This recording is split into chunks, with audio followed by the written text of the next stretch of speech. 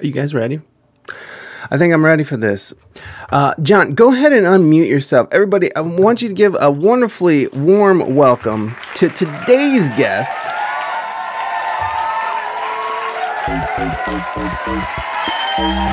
This sexy motherfucker with long hair.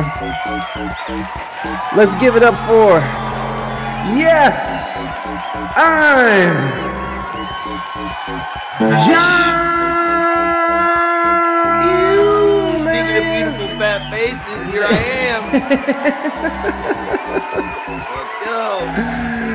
Oh yes, You're sitting here talking about like drinking and being an addict and stuff. I'm like sitting here like I just poured flat Fanta into Jameson like at 4 p.m. Like it just woke up like a half hour ago. Like God damn it. Well, it's okay. It seems like you have your life in order, so it's okay. So you can do whatever you want. Right. And you live in the nice castle, and you have all the amenities and exactly. When you're living in a beautiful castle like that, you're bound to just wake up and start drinking. You know. Right. What else do you do once you've done it all? What, you know? Like if do you watch like Game of Thrones or any of that shit? Yeah, I do. I just watched the season finale. Yeah. Dude, what'd you think of it? First of all, well, I could have used more death and more gore throughout the whole season. What about that? Okay, spoilers. If anybody is not up on Hot D or House of the Dragon, I have not talked to D. It's fucking Hot D, baby, Hot D. That's what they're calling it. Haven't you seen the nerds? The fucking nerds are calling it Hot D. Hot D. I haven't seen that. That's hilarious. So. Yeah, of course. But you know, like I agree. I thought on Mighty Mighty. What's up, Mighty Mighty? Hold on, let me give Mighty Mighty some love. Mighty Mighty, it's been a while. Welcome back. Good to see you. I got 2 episodes left. Not impressed. Naders, damn it. I don't want to give away any spoilers for you then. So, you know what, Naders? I'll refrain from saying anything too much about it. You know, I'm having a hard time getting into the... to the hard. Yes, I'm mom. You know, a lot of people think, you know what, the biggest thing for me, I feel like, and you know, without spoiling it for people, we won't talk too much on that, on the season finale of it. But, you know, I think the biggest thing that I've heard was that halfway into the fucking season, let it go, I'll be back. Okay, buddy. Halfway into the season, they changed like half of the characters. Yeah. And all the time jumps are confusing. Yes, I know. Like literally, I would like, this is how I do it because I'm a nerd. But I'll watch the episode and then I'll go onto YouTube and watch breakdown fucking videos on the episode just so I can kind of get a better understanding of what's going on. Totally. Yeah, I do the same thing. I fucking love Emergency Awesome. Who else is it? There's 3 of them that I watch. There's an Australian dude. There's the fucking Emergency Awesome, and there's another dude who for YouTubers. Yeah, the whole family fucking is over my head. No, I get it, Naders. It's ridiculous. So I'll have to go and watch those just so I can understand what's going on. Yeah. But yeah, I did think it was it was hard to get into that, you know, and I also felt like there wasn't, because there is like a big thing at the end of the season finale. I felt like that could have been more impactful if we had more time to hang out with the characters, because I felt like we got halfway through the season and then we have a whole new cast for the most part, except some aren't. You know, it was weird. Yeah, like okay, some of them need to change, but some of them don't. Like, and I'm pretty sure the chick who played Rhaenyra is like 30 years old, anyways. Who played her younger self? So why change her when she's 30 years old? Plus, that girl was like way more intense and cool and like and hot. Like, yeah. I agree. She had it going on. She had the total package. Yeah, dude. And it's not that, you know, older Rhaenyra isn't. No, she sucks. I hate her face. I hate her attitude. Like, and I'm like, what? So you have like 6 kids with like 4 different dudes? Like, And none of them were your husband. Like I just rubs me the wrong way. Well, yeah, that's the thing, right? Like, here's the thing: is that she wants to hold up her fucking head like she didn't go out and have bastard kids, right? Like, what she wants to be like, no, my kids are legit. Like, nobody better say shit about my kid. It's like, bitch, we know that they're the strong kids, all right? We all know it's the strong boys. Knows. Everyone knows, and you suck for doing that, and you suck for like holding them, you know, like. I mean, I guess what's the outcome if she doesn't do that, though, right? I guess it would be like she would be stripped of her titles and possibly put to death or something. Her kids, you know, some horrible thing might happen to their children. So right, for all intents and purposes, they're legitimate. Yeah. Yep. Yeah, they're legit. They're legit. Yeah, no, I feel you, man. The younger one was way more intense, and I do feel like the older one, it kind of, because if you read the book, the Black Queen is ruthless, like hella ruthless, and I feel like in the show it shows her and paints her as like this very, you know, like I just want to keep the peace, like because her father, was it Jaehaerys or Viserys? Viserys, like his father Jaehaerys, wanted to keep. So he ruled with peace in mind, right? Like, you know how he was always like trying to avoid. He didn't want any war. Never do anything. People are bringing up problems. He's like, let's just party and have a good time. Yeah, exactly. He just kept pushing it. Moving Dutchman!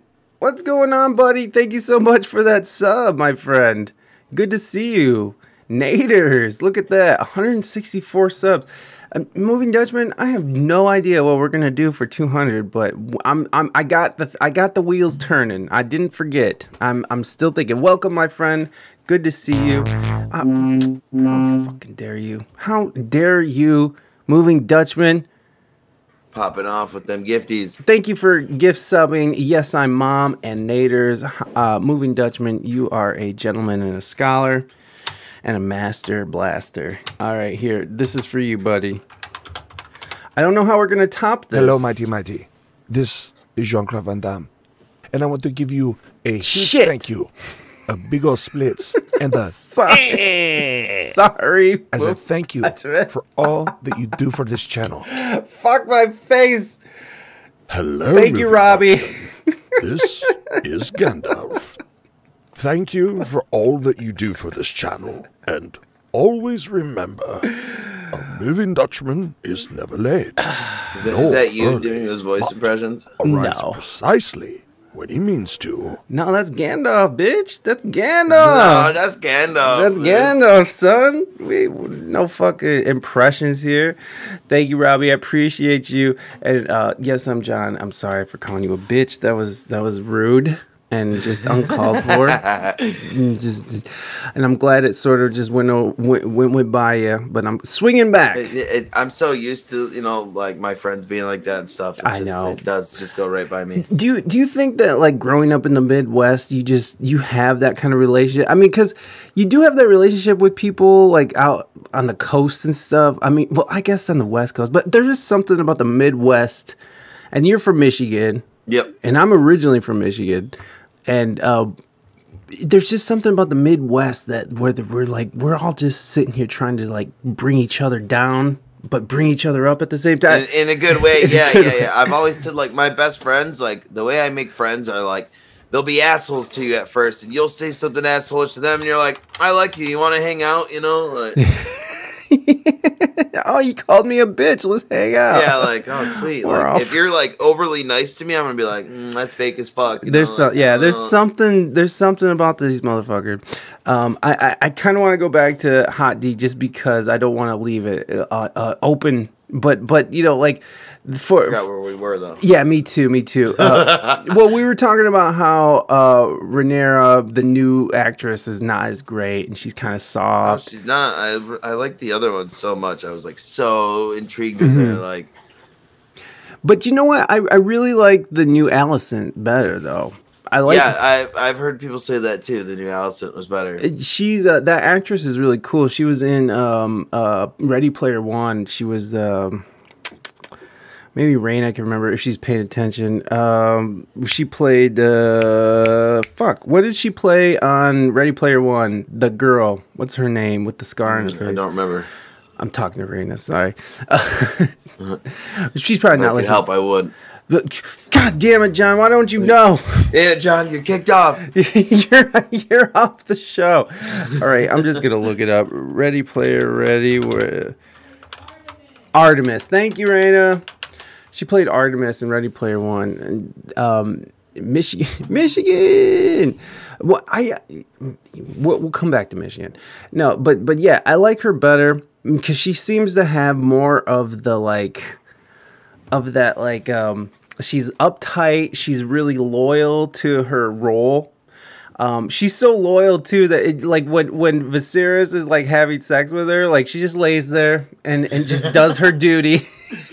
Like she is just all about duty. She's all about commitment and then she goes psycho. Right, yeah, she tries to stab in front of everybody. Yeah, in front of everyone. And so like I really do like the new actress, but yeah, I don't know, man.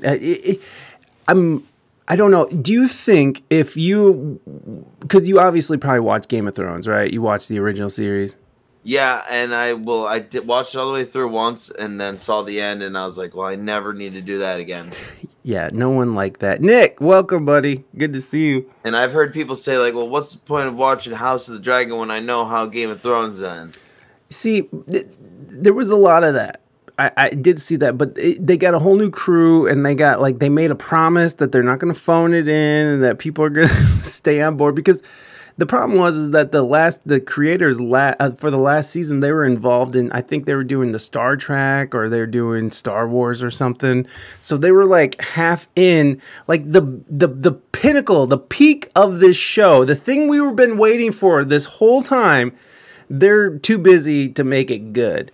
And there were some great parts, but man, it seemed like it just flew by. And I'm kind of getting that just because of these time jumps and the new cast. I'm kind of getting that from the new show, but they do promise that the time jumps are sort of over. But I don't know. Do you think that? Oh shit! I forgot what I was going to ask you. I initially was going to ask you something. That's why I brought up the original show. God, I'm such a burnout. This is why I'm stopping weed right now, because I'm having a hard time thinking. I feel you. I'm the same way. Although I'm glad because I didn't smoke weed for the longest time, and I was heavy drinking. But since I started smoking more weed, since Willy Town, and there's something about hanging out with Glow Stick Willy and that whole fam that makes you smoke more. And like you feel like, oh, I'm gonna smoke tons of weed and drink tons of liquor. So trust me, it's not just you. Like it's being with them. Right. There's something about it where just excess is honored and and they were celebrate. All right there in the same spot on that Saturday night, that fateful Saturday night. Which was great because we're both like fucking shit canned and we're trying to you're trying to run a whole stage, which I don't even know how you did that shit, bro. I don't either, dude. I was gonna say I hope you we're seeing the amount of work I was putting in there and trying to maintain my shit, Absolutely. Well, that was the whole thing, man. I couldn't even imagine that, being in that condition, trying to operate all those buttons and shit, wires, it was cords and fucking. It's pouring rain on all the equipment and shit too, That shit's wild, dude. It was wild. But yeah, that was really fun. That was I really really enjoyed. Yeah, Go versus Fish. I didn't know Go v Fish was your mod. I saw that he's your mod. So he's my mod. I'm his mod. We're friends.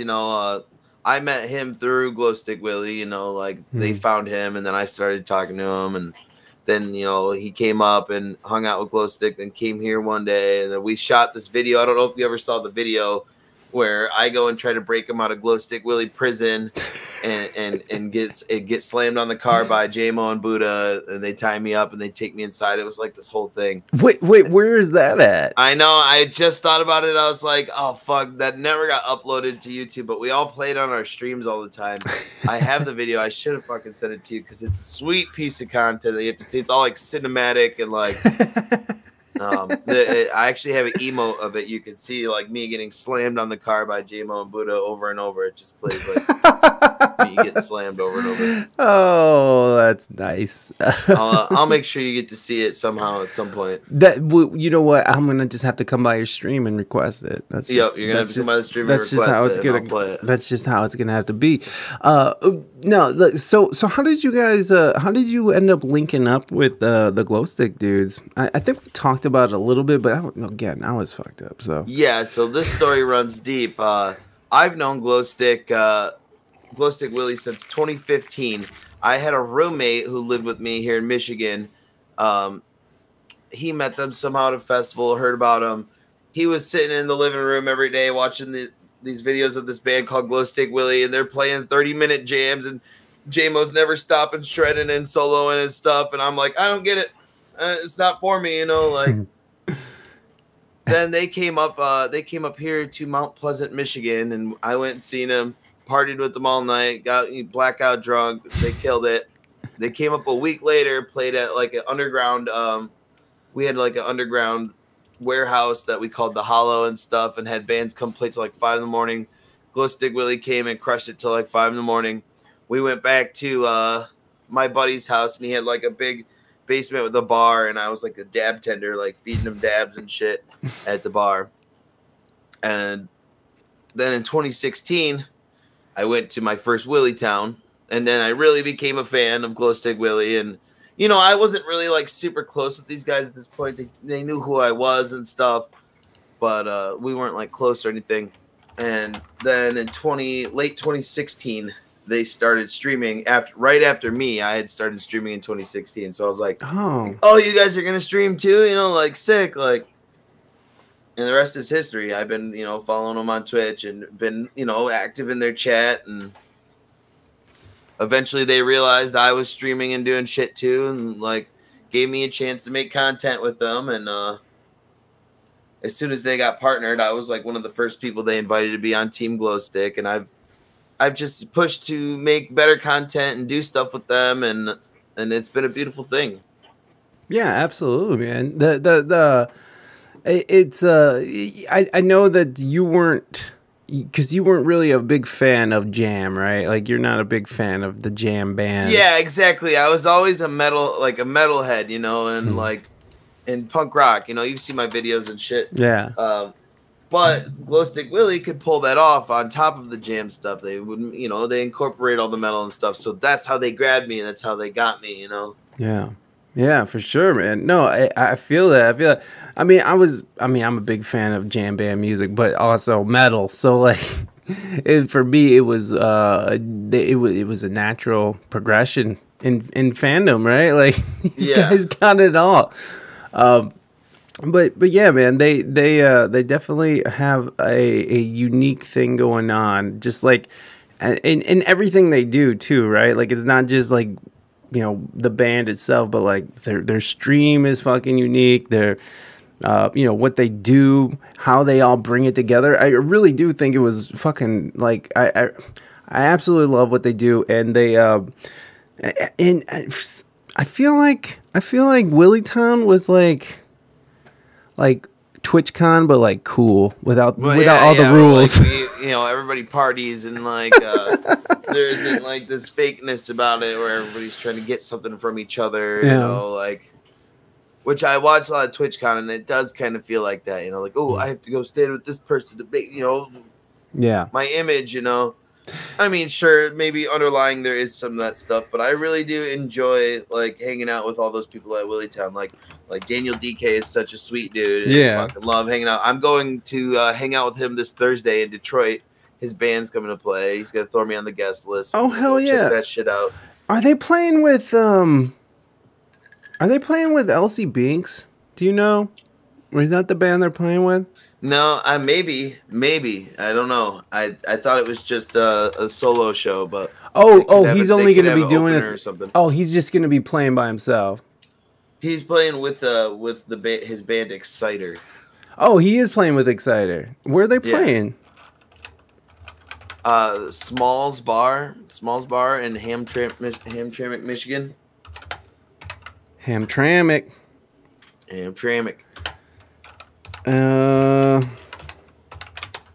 That's the 27th, Thursday. Thursday. Oh, you were just watching EBX? Well, because I know Aaron has a gig this weekend too. So I thought it would be dope if they were playing together. Smalls Bar, Detroit. All right, hold on. Let's see where we. I'm getting to the bottom of this, you guys. Yeah, you about to make a trip and come party with us? That would actually be pretty dope.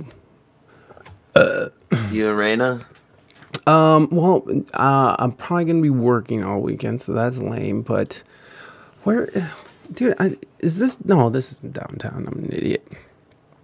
Why doesn't it give me any information? This is. Yeah, there's not a lot of information. Like, I don't understand why would they do this to us? Thirst wave. That's a. Dope. If you scroll down like enough, it's there. But even still, there's not a lot of. There it is. This is it. Excited. Oh, okay. So it's a Thursday. Yep, it's Thursday. It's this Thursday. That's fucking dope. Good for them. Exciter. Now, Exciter, are they? Now, I kept hearing that because I've heard of them before, but I've never. I Wikipedia'd it. And, it told me that they're a Canadian band named after the song from Judas Priest. Yes. And that they were real culty and popular, back in the 80s. Oh. And the two original dudes that DK plays with are the original dudes, but they left the band and other people continued the band, and then they left the band, and then the original dudes came back, hired DK. It's a whole thing. I see now. Yeah, because they're from the 80s and shit, or shit from the 70s. Damn. From the 70s, but they got real big in the 80s, Damn. In Canada. They have several Junos, eh? We got a lot of Junos, eh? This is really cool. Jacques and Rob Cohen. Well, there you go, guys. So if you guys are in Michigan and in Detroit, you want to hang out, go do that. I think they're doing one in Cincinnati too. Cincy? The first night, the 26th. It's in Cincy. Nice. That's still too far. That's still too far. No, I'd rather party in Detroit anyways. What? Why? Because my mom's in Detroit, and most of my family is in Detroit. Are you? I have roots in Detroit. I'm from Detroit. You're from Detroit. Nice. Yep. What part? Livonia. Yeah. Where I was born, dude. Garden City, Michigan. Okay. Is that right? That might be right. I don't know. Ask that Flat Fanta Jameson. Yeah. Taker. Well, my mom's in the chat. She Taylor. can tell me where I was born at. Taylor, Michigan. My mom lives in Taylor. I was not born there. Oh, okay. That's where she's at. Okay. Stay with stepdaddy. Dude, now do you? Here's the thing. Here's the problem I have with Michigan. Okay, I'm originally from Michigan, but I feel like the roads up there are just shit. Like I don't like the roads up there. I don't care for that whole everybody's responsible for their own car collision thing. What's that called? I forgot what that's called. No fault, whatever that is. That no fault driving up there where everybody gets to you can smash into somebody and someone can hit you from behind and everybody just takes care of their own shit, which is fine. You but get coverage though, You do get coverage. Okay. I don't know. It's just there's just something about Michigan that doesn't sit well with me. Also, in Michigan, when they first legalized weed, didn't they lose money? Weren't they losing money when they first legalized weed? Well, I'm not sure how true that is, but I could see that happening. It takes a minute to. All I know is now it's $billion company. I think they said something that now the weed business is like a $60 billion thing every year. Yeah. Electric Forest, yes, that's nice. Rothbury is in the Nice. You got some nice fest up there. That's funny. I feel like Electric Forest probably brings tons of money for the economy, and that's a big thing with festivals. You know, like the towns and the authorities, they hate like festivals. Like, you just bringing drug culture to our town and you bunch of hippies. And it's like, well, think about how much money these people bring to your economy. People come far and wide, spend money at all the gas stations and all the supermarkets and get ice and all the shit they need in your town, you know. Yeah.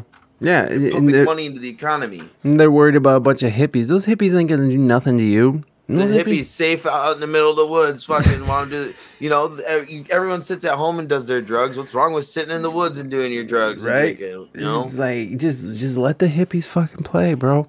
You gotta let people do that. There was this really cool festival I used to go to when I was really young. I was still in high school. It was called Rainbow Farms, and it was like a Willy town or like a Hookahville or something. You know, one of those hippie festivals. But it wasn't based around a band. It was based around this, like, you know, just come and hang out. And I remember I saw Tommy Chong there, which is fun. But yeah, man, the whole, they had to hire the Michigan militia just to hold, just to keep like the local cops at bay, because they would literally set traps up for people going in and out. And so someone would leave to go get like a beer run or something, and fucking the cops would come and shake them down. And it was shitty. And this was back in like the late 90s. So I don't know how old you are, but I remember there was a time where I had to buy my weed in shady places and be, you know, like, keep that shit down. You didn't get it from me. You know, now we can just go into stores and buy weed. Oh, yeah. But I'll stand out front of the bar and somebody will hold the whole bag of weed out, and the cop will be across the street. They'll be like, smell this, you know, especially being in Michigan and having it be illegal. Exactly. There was a time, but shit, what was I talking about? What were we just talking about? Your festival. Rainbow Farms. Oh, I'm sorry, dude. You're gonna have to work today. It's okay. I'm used to working. Man. That's what I do. All I do is work.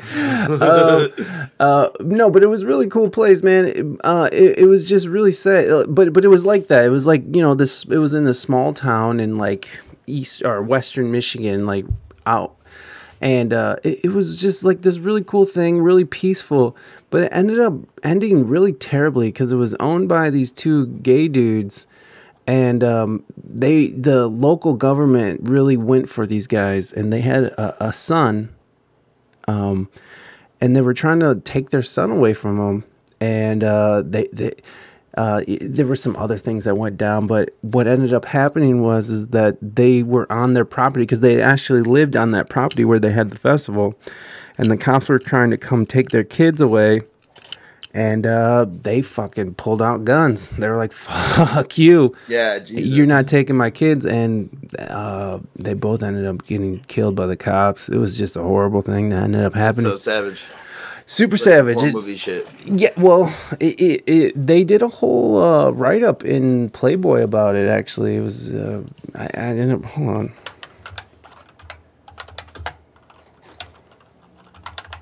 In Playboy, in the articles?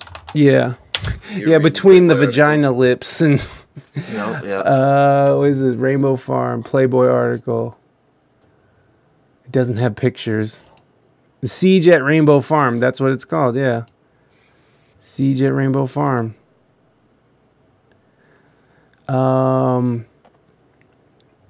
Let's see. In 2001, a hippie campground famous for peace, love, and weed erupted in violence and death. Was it another Ruby Ridge or the collapse of a failed utopia? Oh, Jesus. And you were there at this exact festival? Like that year? Not the year that they got raided and shot and killed and stuff. This was like a couple years after, because like it started going downhill, and then it just went to hell. See, it was probably a few incidents like that made it like, you know, the authorities in these hippie festivals mostly have a understanding, like, okay, we know you're all sitting in there with tons of drugs and all that stuff. We're not gonna come in there though and bust you all. We could, because we know you're doing it, but yeah, and which always threw me off. Well, now I want to shoot some guns. You know, yeah, that's messed up, Naders. Look, Naders is gonna go and shoot his Tommy gun just so he can blow off some steam here. I'm kind of interested in. I forgot about this. But, in 2001, a hippie campground famous for peace, love, and weed erupted into violence and death. On the day that he purchased Rainbow Farm, Tom Crosland said destiny had led him to the place. By the late 1990s, the farm would become a well-known stop on the hippie trail, a scenic overlook for the migratory flocks of travelers and fish fans who crisscrossed the country. For thousands of blue-collar pilgrims who stopped there looking for a few days of fun and freedom in Michigan's vacation lands, it was a benevolent little campground, and on any other Labor Day, they would have been there. There would have been there thousands of happy stoners setting up tents for Crosland's annual marijuana legalization fest, a party he'd named Roach Roast. Oh yeah, that's what that was called, Roach Roast, which is kind of a shitty, gross name. Yeah. But on Friday morning, August 31st, 2001, he was storming around telling the last of the local kids to leave. Goddamn. Get the hell out of here, Crosland said, and don't you dare come back. Just watch the news tonight. Oh my God. Crosland and his lover, Roland Rolly Rome, were in desperate straits. They were facing drug and firearms charges brought against them by the local prosecutor, Scott Teeter. If they lost the case, they were looking at serious jail time and the loss of their property under drug war forfeiture laws. They had posted bail, but it was now in danger of being revoked. Instead of showing up at a bond hearing that morning, they had made the momentous decision to blow it off and stay on the farm. They were going to fight for their rights, but not in the courtroom. Sounds like hippies. You know what, man? They're gonna have to come and take it out of our cold. We can settle this here, not in the courts. Oh, it's so sad though, man. It's like such a sad thing. Yeah. Let's see. I want to get to the horror and bloodshed. Oh my God, we're not reading all of this. That is not what's happening, y'all. Wow. 100 by dawn on Labor Day, 120 law enforcement officers were on the scene, many along with the perimeter of Rainbow Farm. That morning, Brandon Peoples, an 18-year-old neighbor and regular at the campground coffee shop, decided to walk onto the farm through the cornfield and managed to slip past the cops. He was determined to convince Crosland to turn himself in. Crosland was pissed off to see him, but said he could use some help on an errand. He needed company on a mission to scrounge up some food from a neighbor's abandoned cabin. Jesus Christ. Crosland carried his Ruger and a two-way radio and stepped outside. People's holding a feather. He said it was for good luck. Joined him. Oh, fucking hippies. It's a good luck feather, man. It's for luck, man. Never bring a feather to a gunfight. We're going to tickle him.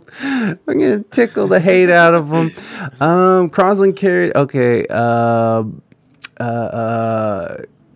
The two men stood by the door and listened for something, anything, a snap, a twig, a cough, perhaps any sound that would give away the position of FBI snipers. The pair stepped down a two-track path to the south running parallels to the oiled dirt of Pemberton Road and left Rome behind inside the farmhouse, also with the two-way radio. When they returned to the farmhouse, they realized they had forgotten the coffee pot, so they went back to McDonald's house. Okay, goddamn. Rome's son saw the news on his foster parents' TV. He knew Crosland had been killed. Oh, Jesus. In the next instant, people heard... Okay, here we go. When they returned to the farmhouse, they realized they had forgotten the coffee pot, so they went back to McDonald's house. While returning, stopped and on the steep knoll dubbed Mount This, a favorite spot of festival security workers because of its expansive views of the house and road. Crosland was catching his breath. Peoples bent down to tie his shoe. Then Crosland hushed him. I heard a noise, he whispered. Crosland called Rome on the radio to tell him they were almost back, saying, incoming. As he crept across the clearing, Peoples followed, looking down. He again tried to walk in Crosland's footprints and clutched the bun coffee pot fiercely. Crosland looked into the garbage can, then stepped slowly around the rocks of a fire pit. Suddenly, he tensed and stared instantly at the dense underbrush. In the next instant, people heard shots and shouting. FBI snipers Richard Solomon and Michael Heffron popped up and shot simultaneously. Solomon hitting Crosland above the right eye with a 308 that blew through the back of his skull, killing him instantly. He nearly fell on Peoples, and his brains landed 2 feet away from his shattered head. Skull fragments raked Peoples' face, and he went down on his hands and knees, shuddering and screaming, "I'm hit." The agents moved quickly and placed him under arrest. The last thing he saw was carted off was his plaid shirt lying on the woods, paces away from Crosland's lifeless body. Crosland never fired his gun. Wow. That's savage, dude. Just imagine, like, standing there, you're tripping balls or something, and some guy's skull explodes, and the pieces of his skull just hit you in the face. Well, they were under siege, so the FBI was already there. They had already raided because we skipped around. So, like, they knew, and they and because of Labor Day, and I remember we were supposed to go to this one, but I remember them saying that it was canceled, but people were going to go anyways. And then we heard about what happened, and we're like, oh, shit, glad we didn't go. But, yeah, man, this was such a really, really cool place. And it's such a damn shame that it ended like this. But, you know, that's just how that shit goes, man. Yeah, and it takes things like that to get to, like, how we are today, where shit doesn't happen anymore, you know? Yeah, like there's no reason for that. Like people, people, you know, now can actually have these festivals without shit. I just never understood how they got the cops to play along, because I remember going to these festivals, and I remember going my first year. I went to Hookahville, which is Acoustic Hookah's festival. Yep. And there was fucking sheriffs just walking around, and I'm just like, what the fuck is even happening here? Like, they have to see what's going on. Like, they know. How are they just walking by and just not doing nothing? And it just, I don't know what that is. I don't know if they're paying people off or whatever the situation is. But that is, to me, that's wild. It's still wild to me because, you know, I'm not, you know, these festivals do tend to bring people in who are selling drugs and, you know, have lots of it. Yes, that's very true. You can end up in prison. You know, I've met a lot of kids. I got stoned with a few cops. I've gotten stoned with cops too. But when the cops are walking around watching people selling drugs en masse, like, that's weird to me. Yeah, but it's but I don't know. How do you know how they do it? I mean, you have more of a festival in than I do. The only thing I know is, like, you know, if you're on good terms with your neighbors, and if you go to, like, you're the band and you go to city councils and you're good with the, you know, like, I know Glow Stick Willy is good with their city council, and like and the cops and stuff. They know them because they do a lot for the community. You're bringing stuff into the community, the money and stuff. So there's got to be something that plays into that, where it's like, okay, we'll turn a blind eye to this because we know what you do for the economy and the community, you know? Yeah. It seems as far as I know, that's it. That's all I can guess. Right. Yeah, and it's not like the bands and stuff. It's not like these bands are driving in with fucking pounds of drugs in their fucking. You know, it's the fans. No. Yeah, it's the fans that come in and bring this shit and bring the party goods. So, you know, it's not the band's fault. Yeah, man, it's fucking. People are gonna do what people are gonna do, and you know, people have always sold drugs in mass and kill, and you know, whatever. People do human shit. You know, it's not a band trying to throw a festival and make their money and do their thing is not causing this. Yeah, exactly. So, man, how did you end up getting into music? Do you come from a musical family? Are you the black sheep? How did you end up? Because that's usually how it works. I would say I'm kind of the black sheep of my family, but you know, obviously my mom and everybody still really supports me and stuff. My brother tried to play guitar, and my brother still does play guitar, but when I started doing it, he gave up, so I picked up his guitar. You know, and I had friends who played music and stuff. My buddy who I play with, Jake A, who you met at Willy Town, he always inspired me. I remember meeting him in junior high and stuff, and he he was super good, and it inspired me to pick up the guitar. And I've been playing ever since I was 13 or 14, you know. Yeah. So, you know, like 12, 13 years now. Nice. More than that. Did you ever do any of the lessons thing, or are you all? No, all self-taught. Self-taught. You know? Now I know you play the bass and guitar, but do you play anything else? Yeah, I dabble on the drums. I can mess around on a keyboard, you know. I have mainly been considering myself like a vocalist these days. I've enjoyed singing a lot. You know, I love singing for everybody. Even if people don't like my singing, I like singing for people. You know, that's how I feel. It's like whether you like it or not, I'm gonna do it. Which is funny because I know people who are so very good at singing, but like, he's like, I don't want to sing in front of people. Like, well, that's not fucking fair. Like, it's not fair to be good at singing and not sing for people. Well, you know, it's a very vulnerable thing, man. Totally. You know, like when someone doesn't like your voice, they essentially don't like the way that your face is shaped.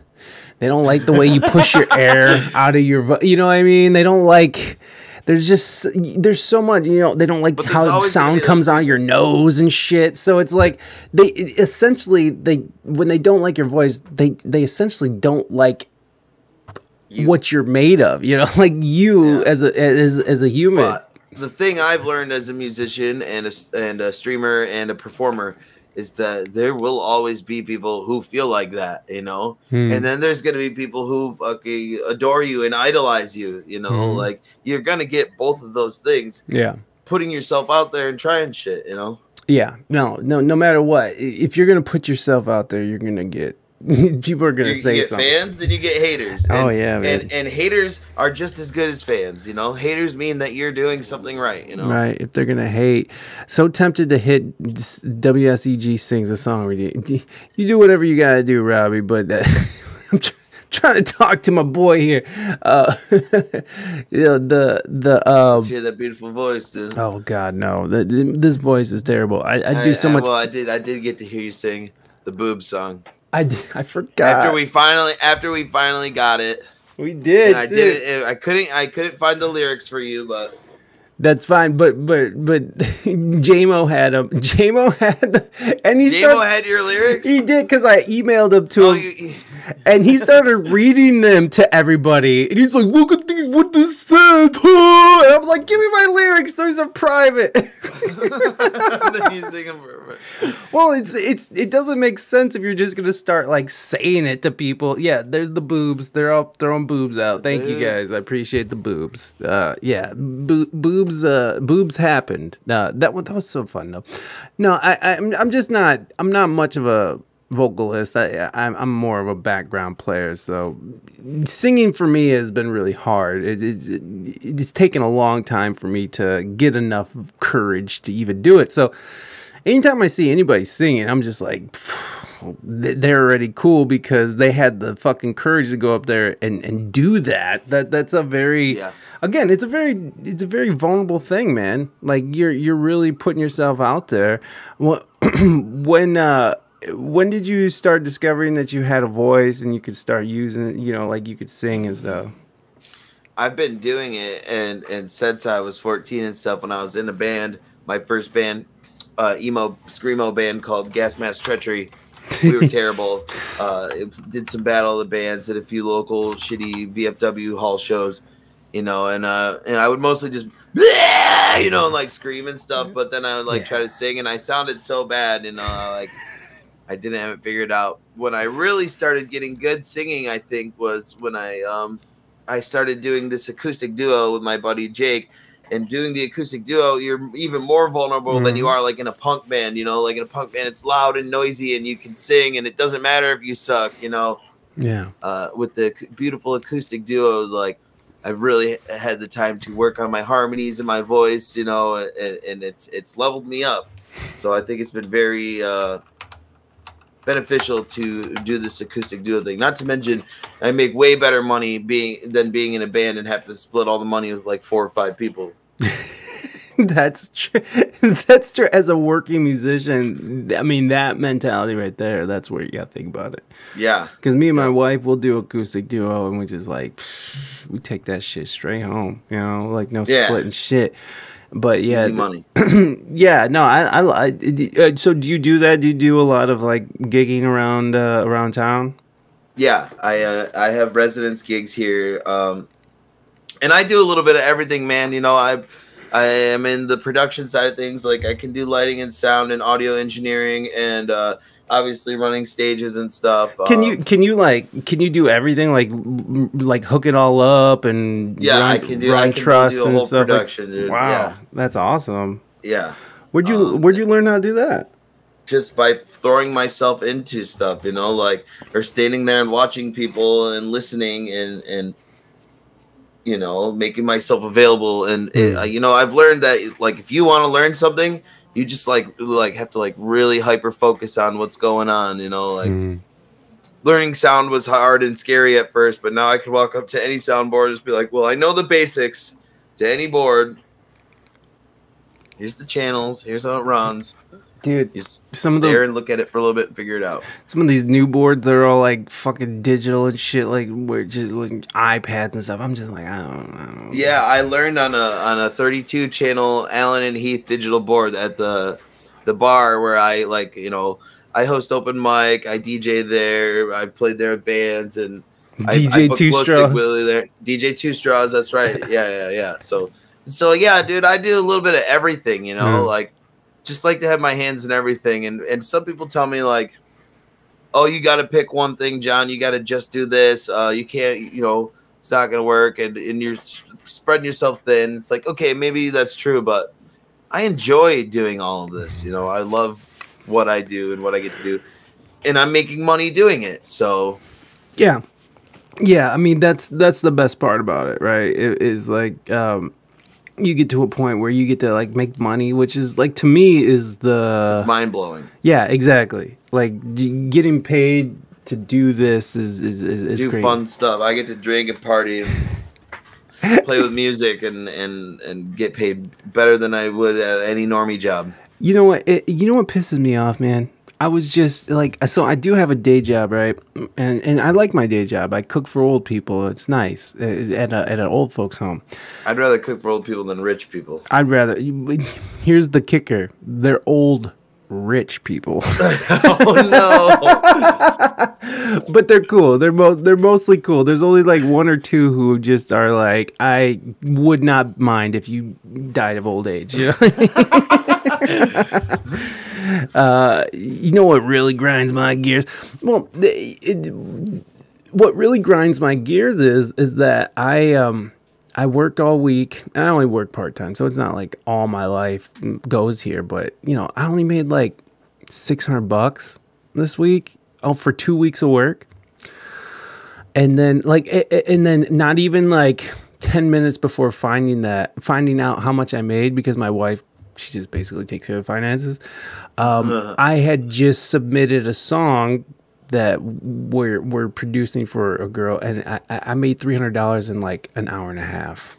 And I'm just like, see, that's the shit that blows my mind. And then I'm just like sitting here like, and like all in the same day this happens, right? All in the same day, I'm like, I only got paid $600, but then I worked for 2 hours to make a beat, to make music.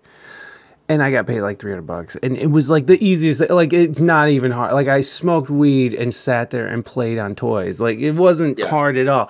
It was fun. And I'm just sitting here doing the math like, this motherfucker. The problem is I don't have that all the time, right? Like, I'm not constantly inundated with making beats for people all the time, which I could probably do, but then I'm also doing, and coming to that whole, like, you know, doing all these different things because of podcasting, musician, you know, editor, fucking, you know, videographer, fucking, you're making sound. You can make revenue from all of those things. And I think that's important. Is what I'm so you at. See exactly what I'm saying. You're explaining the same thing, having all these little things that you can have your hands in and make money from it. And you don't always have you know, I don't always have a DJ gig. I mean, I probably make the most money from being a DJ. That's probably where most of my money comes from. Tight. because I'm one person and DJs are high paid. To do weddings and stuff is like $700 to $1,400, you know, like, and all I have to do is go like play the hits, you know, like, and get paid a ton of money for doing it. Yeah.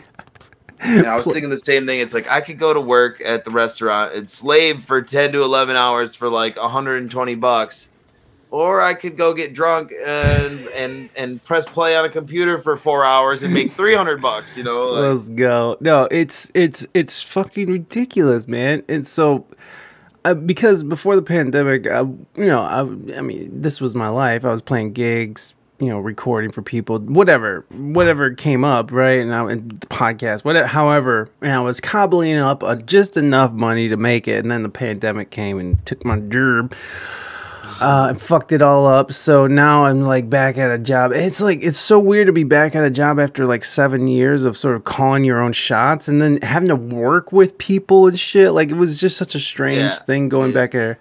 Mine was the opposite. I worked nonstop, full-time job, you know, gave my life away, didn't have time to do what I loved. Then the pandemic hit, and I sat and I said, when shit comes back, I'm going to do what I love. I'm going to build my business. I'm going to make money doing it, and I'm not going to fucking work in the kitchen anymore. I'm going to get out of this normie job shit. And I'm so close to it, Mike. I'm so close. I work 2 days a week in the restaurant. Hell yeah, man. And gig about 3 or 4 times a week, you know, and I'm making money on Twitch, and it's incredible, man. It's incredible that I've to step outside myself and look and be like, you've built this business, you've created a reality, set your goals, and you're working towards them and making it happen. Yeah. Yeah, and that's like, I don't know if there was ever a point in your life. Silka Marsh, welcome. Silka. Welcome. Thank you so much for that follow. Was there ever a point where you felt like that was completely unattainable? Like the idea of being completely self-sufficient, and I know you're still working a couple days a week, but like, was that ever a moment where you just like never thought you would even get this close to it? There was a point where I let it go, where I completely given up on it, didn't think about it anymore. I had even like quit music, and now that I do what I do, I would never get to that point again. I would never stop playing music. I don't see myself ever going back at this point, you know. Only forward. And then it's a ton of work, man. It's been a ton of work. I've been stressed. I'm feeling all my hair's falling out, and like I don't have all this time for myself anymore, but I'm doing what I love. It's like, fuck, I didn't get to go to the beach or anything like all summer, but man, I like got to have a lot of fun. I played a ton of shows, like I'm doing what I love. Yeah. And getting paid for it. Yeah. That's one of the drawbacks is like, man, I would love to go see this band that's coming to town, but I gotta play a show that night. I gotta play my own show, and I'm happy with that. I'm like, well, I'd rather play my own show than I still like to go see bands and stuff. It's important to me, but yeah, man.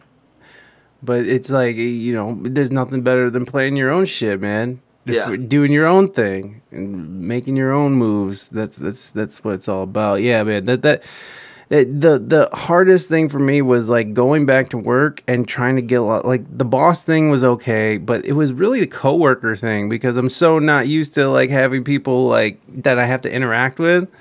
And then I had this one crazy girl who thought she was the boss of everybody in my kitchen, and I was like, oh my god, I forgot that you kind of people exist, and I have to deal with that. Like, I say that shit all the time. I'm like, I can't wait till I don't have to work with like people like you guys. Like, working on a team sucks because not everyone is a team player. Like, right. Some people are just out for themselves and like they don't even like the funny sabotage it. Well, and then some people are just going like they're just doing right. Like they don't even realize they suck. They don't even realize that they don't work right. Like they're not. They don't even recognize that their life sucks and that like they're making the same mistakes over and fucking over, and they like some people are just not self-aware.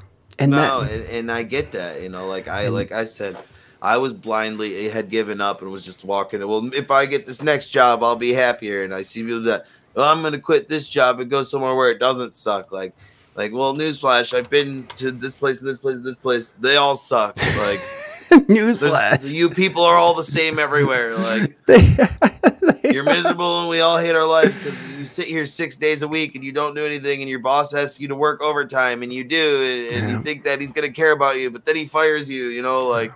No one cares. No one cares. You're replaceable. You can show up on your day off to help and be fired the next day. I've seen it happen, you know. Or nobody even thanks you or cares to think about things. And that's the thing that the great thing about my job is that I actually like everybody I work with. And once I got past a few bumps, like that one crazy girl doesn't work there anymore. So that's good. But like once I got past some of the shit and I made myself clear to my coworkers, like where I stand on shit, we're fine now. Like the crew's great. My boss is good. Like, you know, everyone's cool. And it's one of those jobs because I work in a kitchen where everyone's cussing. You can play rap music.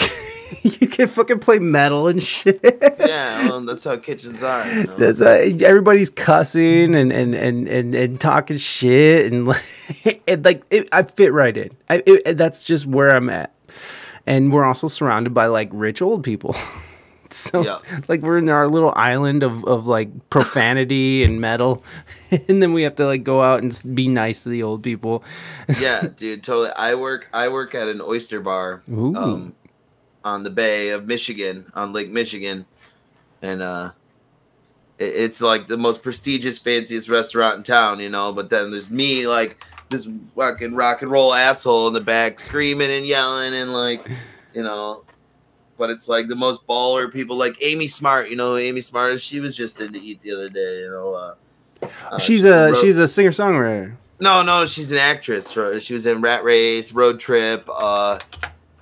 The Butterfly Effect, Crank. Oh, I do know who Amy Smart is. She's the blonde girl. You know who she is. You totally know who she is. We're all gonna know who she is. Wait, she came to your restaurant? Yeah, she owns a winery, like just a few miles away from the restaurant. What? She doesn't act anymore? I don't think so. No, she doesn't look like the picture you just showed. She's all old now. Oh, for real? Like. Almost 60 or some shit. No way. Oh my god, I do remember this lady. She was the girl with the whipped cream boobs, right? In Varsity Blues? Is that her? Was that her? Hold on. Name on her? Let me see. Hold on. Let's Zoom in on there. Hold on. Hold on. Let me take it off of this. Whipped cream boobs. Hold on. I'll come right back. Gonna bring up some other stuff. Hold on. Varsity Blue. Yeah, Reina, come up and visit. I told you guys I can get you a gig. She was the girlfriend. Images. Is that Amy? Hold on. Allie. Oh, God damn it. Allie Larder is the one who you're talking about. Thank you very much. Yes, I'm Mom. I appreciate that. I appreciate the research. Fact check. Yes, okay, Mom's good with the fact check. So Amy Smart. Let's just bring up Amy Smart. So Amy Smart, she doesn't do all that anymore. She's not into it. She was born in 1976. Oh, okay. I mean, she last show. Oh, she's still acting. What did she do? She did. She's in Stargirl. She's in a show. Never heard of Stargirl. She's in Tyson's Run. She's in 13 Minutes. 100 Candles. Look at, she's been acting this whole time, and you didn't even know. You're like, I just thought, all these people do this now. Like, oh, now I just have a winery or a vineyard, and I'm just taking it easy, and I'm gonna. A lot of celebrities do that. They do, like, buy houses here in my city. I live in a very where I live, so it's like very vacation destination. Mm-hmm. Yeah. So I mean, people will come up there because Jeff. What's Numbnuts' name, Reina? Not Jeff Bridges, but he owns Jeff Goldblum. No, Jeff. He owns the Purple Rose Theater. Have you heard of the Purple Rose Theater? Jeff Daniels. Thank you. Thank you. Yes, I'm Mom. Jeff Daniels. He lives in Chelsea, Michigan, and he actually owns a theater up in Chelsea. that is pretty popular theater. So Jeff Daniels was the guy from he was Dumb and Dumber, the other guy.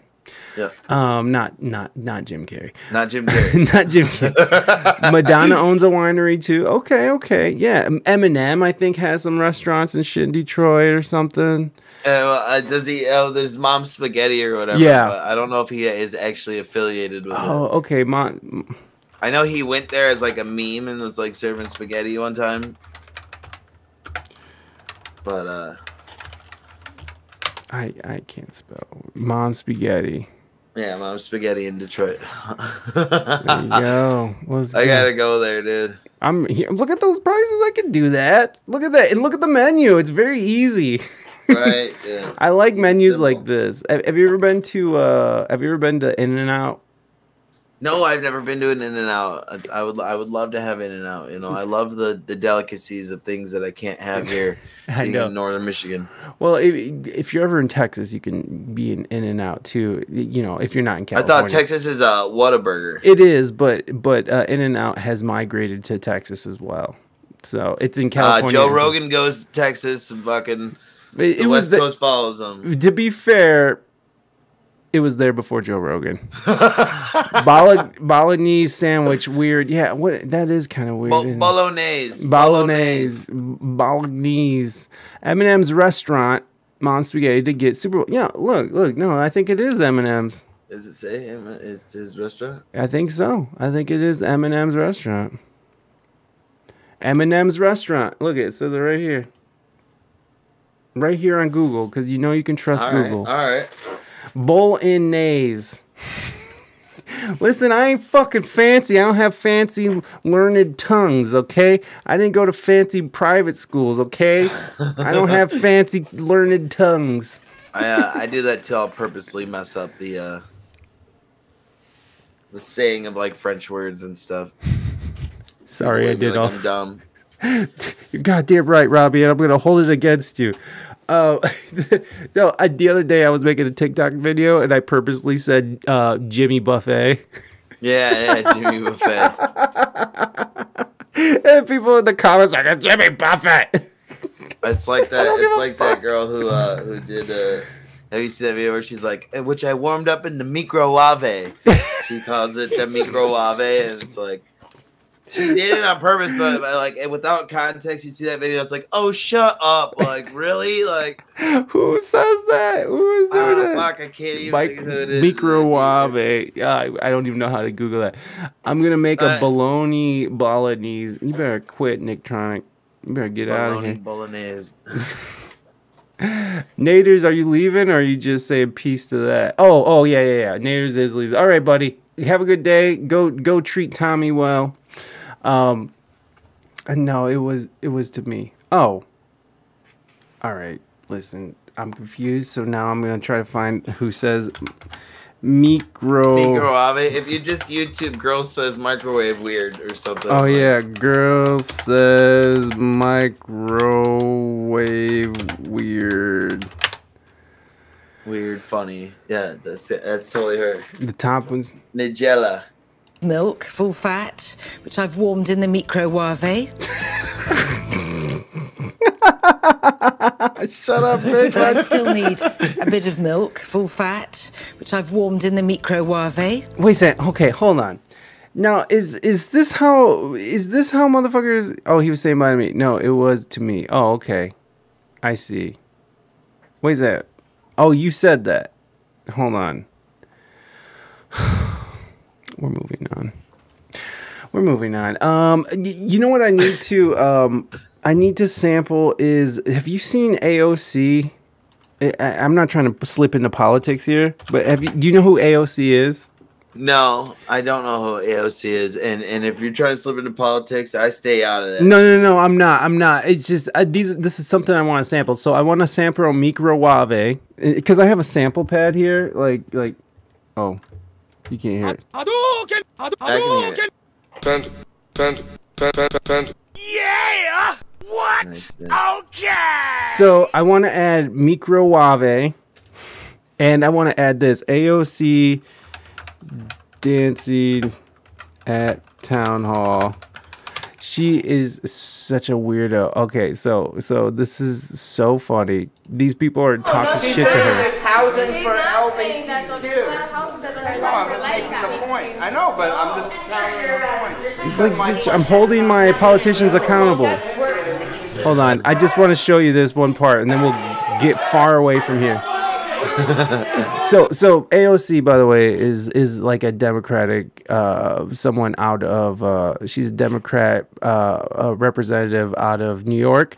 And she was like, she has like a bunch of followers on Instagram, and she's like young, she's kind of hot, you know. So like, she's pretty. See that she's kind of hot and young. She's pretty popular, you know, with young people. So she's like all about like, you know, yeah, go fucking social justice and all that shit, which is great. You know, nothing wrong with social justice, but she just is one of those people who take it to the next level, like whatever. So now people are turning on her because she's voting for all this money to go to war over to Ukraine. And so these people are like yelling at her. They hate her now, which is so funny to me. But there's this one part where she gets that look. She's like, she don't even care because she knows that she's protected. But watch what she does. This is so funny to me. Respectfully. Hold on. Ma'am, you're saying ask us why y'all been talking for 20 minutes, okay? We know why. Boo. Hold on. Just give me. Okay, ready? I'm not allowed to be in a room when the lights turn off. It gets a little. That's one of the things. Yeah, we know that. All right. Listen. Okay, so that right there. Okay, listen. She does the whole like Rosie Perez, whatever thing. She's fucking pandering, and she's trying to like to me that just it makes me just hate this person because she's like literally, to me that's like her talking to children. She's like trying to get children's attention. Yeah, do something that she knows will get people's attention. And listen, Linda. And like this she don't talk like this. She does not talk like that. Like, she does have an accent, but she is not like, listen. You know, she's not like hardcore Puerto Rican accent from New York. It just bothers me, so I want to sample it. And that's all. That's it. That's the whole thing. I don't want anything else to do anything else with that. I don't want to talk about it. But in any case, yeah, that's just things happening that's going on here. So you're not cool. Yeah, she's an idiot. She's a fucking idiot. Like, if you've ever seen, like, there's this guy who pranks her, and he's like, oh, look at that big, beautiful, sweet ass or something. And she's like, you want to do a selfie? Hold on. Now we got to, like, go look at that because now that's in my head. It's like a prank guy, AOC, big ass prank. This shit's so funny to me, though. Heckled. Big booty Latina. Big booty Latina. Hold on, where is it? Big booty Latina, where is it? Does she even have a big booty? I didn't like see it or notice it. I don't know. Oh, let's see. Oh, it's this guy, whoever. Latina, I love you, AOC. You're my favorite. She wants to kill babies, but she's still beautiful. You look very beautiful in that dress. You look very sexy. Look at that booty on AOC. That's my favorite big booty Latina.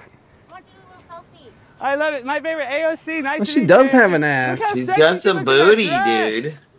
Woo, I love it, AOC. Hot like a tamale. Which is kind of fucked up. This is Alex Stein. I think he's some sort of reporter. Hey, butts. Hey, Morby, we were just looking at butts. Butt sluts. By the way, the name of the community is Butt Sluts, so welcome. Oh, really? Yeah, it just happened to be that. My buddy Jake wrote a song called Butt Sluts. What's it about? It's about butt sluts and being after your nuts. Butt sluts after your nut. Oh, butt sluts are after your nut. Like she's aggressively chasing you down to extract your nut. But only in her butt? It goes, dude, I'll have to say it's so funny. It's like, she's a butt slut. She's after my nuts. It's all like fucking like Motley Crue-ish, you know, like. It's hilarious, dude. She's after my nut. Yeah. She's coming for me. Oh, look, he says she wants to kill, he said she wants to kill babies, but she has a big, beautiful Latina booty. Yeah. Babies, but she's still beautiful. Oh, you look very beautiful. She wants to kill babies, but she's still beautiful. Oh, God. I posted this thing today, or maybe it was last night on TikTok, and I'm like one violation away from being kicked off the platform. But in this video, sorry, guys. Sorry, guys. This is the portion of the show where we're just gonna watch videos now. No, I'm just kidding. I'm just kidding. We're gonna actually talk. I'm just ADHDing, honestly. Oh, by the way, Katy Perry's clone malfunctioned. If you guys didn't know, her clone. Look, watch her eye. All right, you can't see it. Never mind. There you go. Can you see that? She malfunctioned. Real? Okay, so Selena, who is oh, God damn it. Girls, it's teen pregnancy. And what do you have to say? I mean, everybody. Okay, never mind. So Selena, there's this video of Selena. I don't know if you know who Selena is, but she's a Mexican singer. And she is one of the problems with there's a video that I just found where she's talking about how she's pro-life because she's a Mexican Catholic, right? And that makes sense because Mexican Catholics are fucking very conservative people. I know because my mom is one. And so this whole fucking thing, look at this. These were different times. I know she would have evolved and grown, but then wait for it. Plus, she was super young and still conditioned by her religion. With Chris, she was totally different person. Okay, listen to what the other people tell them to believe. Okay, common liberals. Girl, if she evolves and grows, she's not going to want to kill babies. Only immature, unevolved people want to kill babies.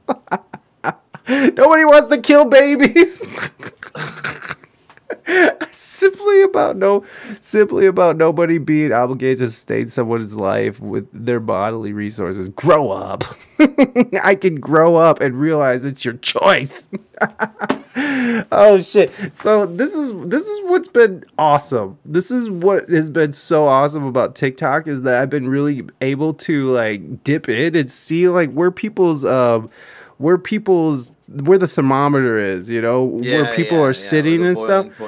And like this is such a relevant post because there was somebody who wrote in here, it's like, keep her name out of your mouth. And I'm like, bitch, this is a relevant post, okay? Because right now this country is going through this whole abortion thing and stuff. So it's like, I think this is relevant. And so I've been just getting a kick out of all these different fucking comments because things are going decently over here.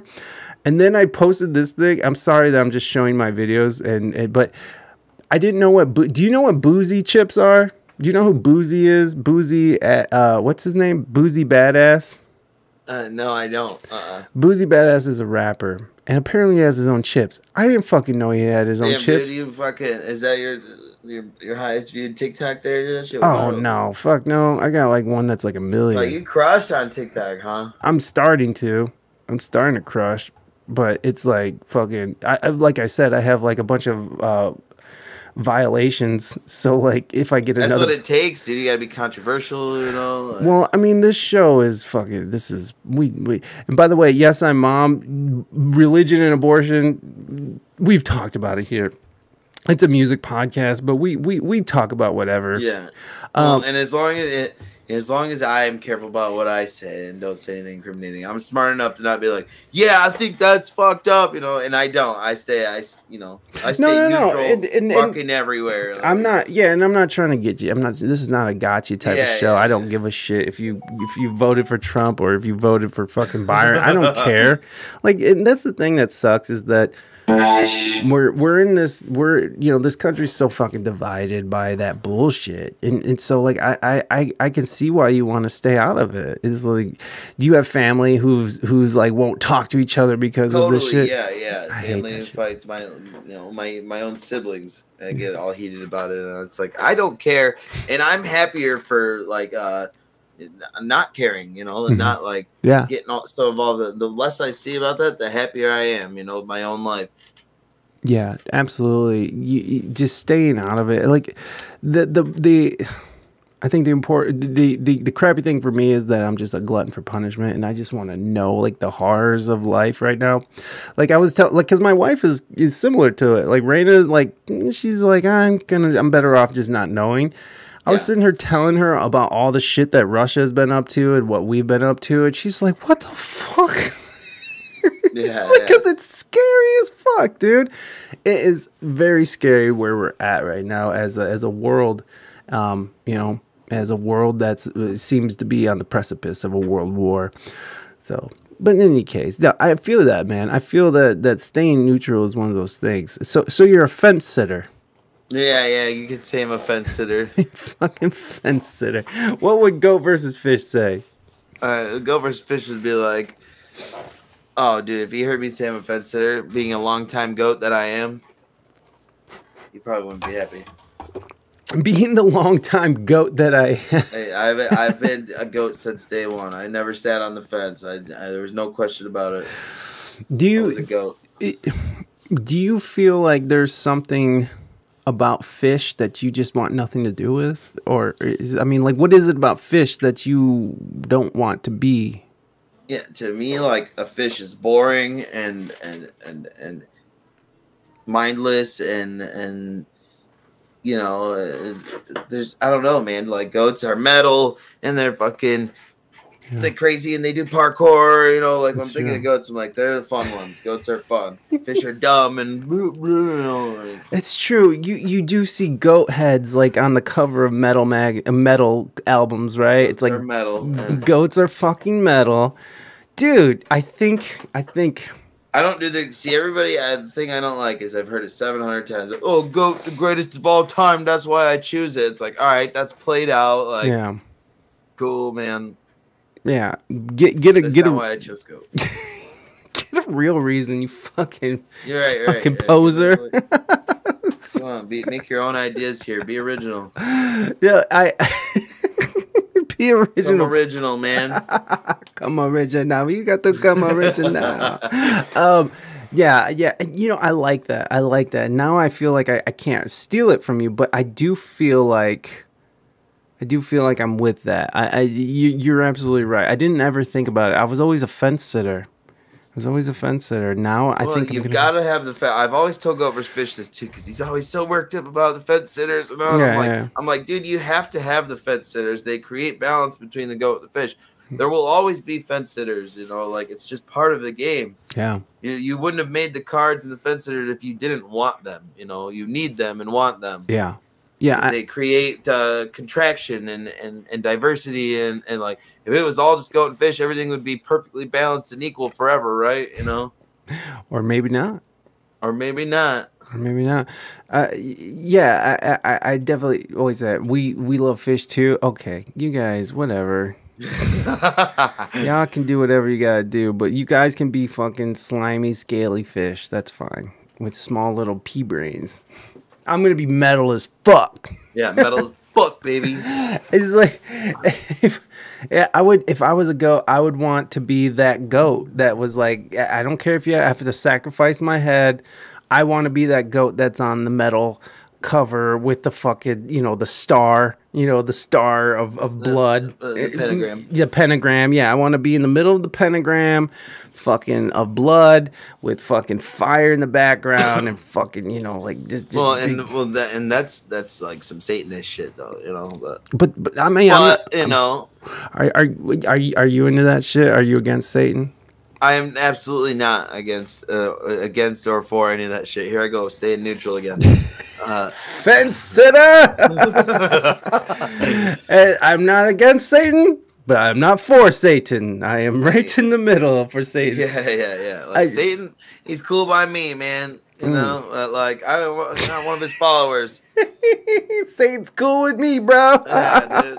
You ain't never hey, Satan, if you're watching this, bro, we're cool, man. We're cool, baby. We're cool. Yeah. I mean, that stuff is meaningless to me at this point in my life. It's like I don't care about that shit. It's like, okay, well, one fairy tale to another. Everything's fun for me, you know. Like nothing should be. You know, nobody wants to get canceled, and how everything is, it's weird, and you can't say stuff. But to me, in my mind, There's nothing that's taboo that you shouldn't be able to talk about. It's like it's just words and stuff, man. We have fun. We talk about stuff like. Yeah. You should be able to consider everything and form your own opinions on shit and not be told what your opinion has to be. Yeah. No, and I think that besides like a bipolar breakdown, I think that's what's going on with like Kanye West right now is that he's like literally fucking besides a bipolar fucking meltdown, he's at that point where he's just done with people trying to tell him what he can and can't say. Yeah. And so he's just decided to go and do the Trump. Yeah. Just like light it all on fire. Canceled like a motherfucker. He is, man. And I'm waiting for Adidas. Like I'm waiting for Adidas to drop the shoe because his Yeezys are on it. Adidas to drop. Let's see if they made that decision yet. Because I saw Adidas facing getting kicked out of the bank or whatever. Yep, JP Morgan Chase, but that happened before all the him running his mouth and stuff. That happened all before. So the pressure is just mounting. So they just keep giving. They're just coming down on Adidas and calling them. And also, by the way, Adidas has ties to the Nazis. Because Adidas was outfitting the Nazis, and so was Polo, right? Ralph Lauren Polo, I think they were doing it. There was a lot. Chaps, is that one of them? It's really interesting. It's really interesting. Some of these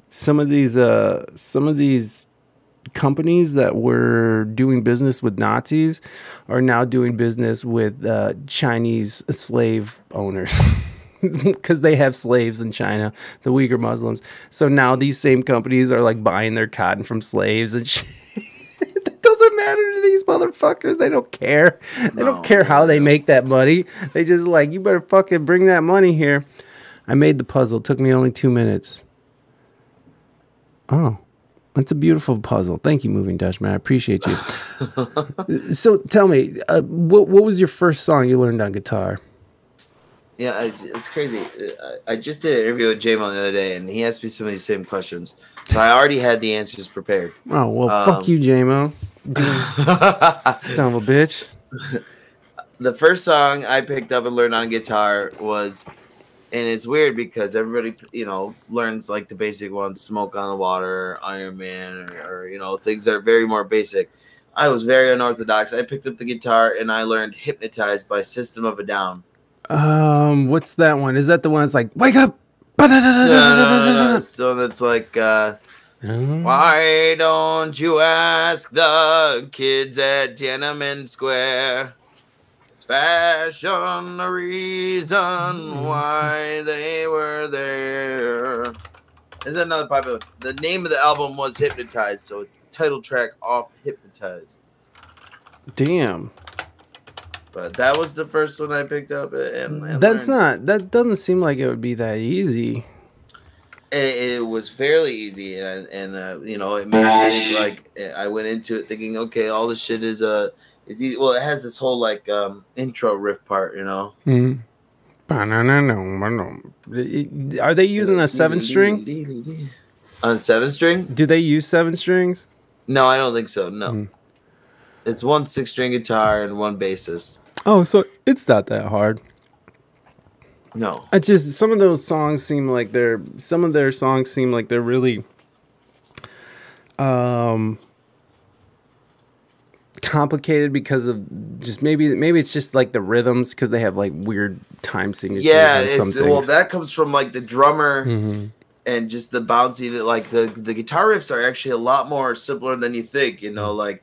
He's playing very like like it's like two chords. Oh yeah, or 2 notes and like just playing them back and forth fast, real fast, motherfucker. So you learned this Hypnotized song, and were you singing it too, or? I couldn't sing. I could not sing and play guitar at the same time until like recently, dude, in like the last 3 years. Really? Singing and playing together, yeah. What changed? I have no idea, man. It came to a point where I realized I needed to do it. You're like, I gotta do this shit. Yeah, like, okay, well, like I said, after the pandemic and stuff, like, okay, I'm gonna rely on myself to, you know, instead of relying on bands and stuff, I have to be the one to do the whole performance. Right. Because I never know if I'm gonna have a band again. Which is fucking lame. Which is lame, dude. It's hard being in a band. Like, creating a band is the hardest thing to do. Well. It's like being married to like 4 people. You gotta split all the money. Everyone bitches and complains. Oh, you booked a show. I gotta go to my kid's fucking birthday. Oh, my wife's anniversary. And especially the older you get, and people are having kids and getting married. And I'm like, fuck that, dude. I'm not gonna have kids or get married. I'm trying to like travel the country and travel the world and play music and do rock star stuff. That's what I want to do. It's like, fuck all the other shit.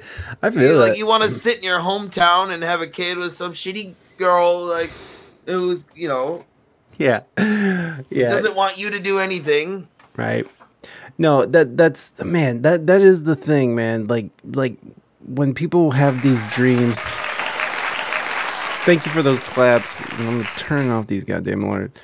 This is the thing, like small town dreams, man. When people just sort of sit around and they have they have dreams of getting out, but they just don't have the ambition, you know, the drive, and it's like, and you forget about it, and you just like accept that, like, well, it's time to get serious with my life and do something, like, when really you're just doing nothing, you know? Right. And what is getting serious with your life? What does that even mean? You know what I mean? Like, does that mean I have to work a job that I hate? Does that mean I have to find... It's code for giving up.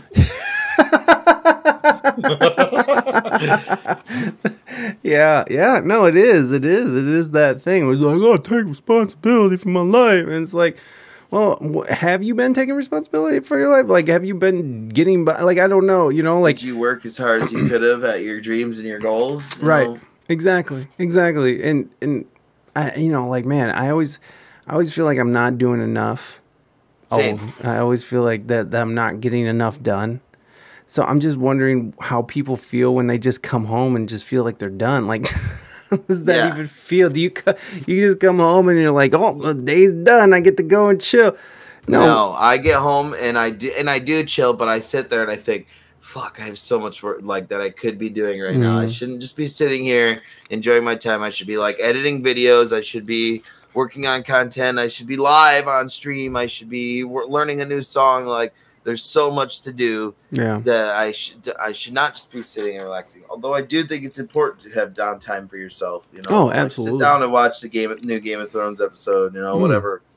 Yeah, no, you can't just be all work. That's how people fucking go crazy or. But you burn do out. need to do a lot of work. You do, like, it takes pretty much endless work to make these dreams and these goals come true. Yeah, and I'm learning that it's not like, you know, I'm preaching like I've earned it, you know, and made it, but I'm working towards something that I see is working. Yeah. And it has taken endless work. And you see, like, the light at the end of the tunnel. Like, you see that, I mean, like, where you can be. Maybe not the light at the end of the tunnel yet, but I've made it to checkpoints, you know. No, I mean, not.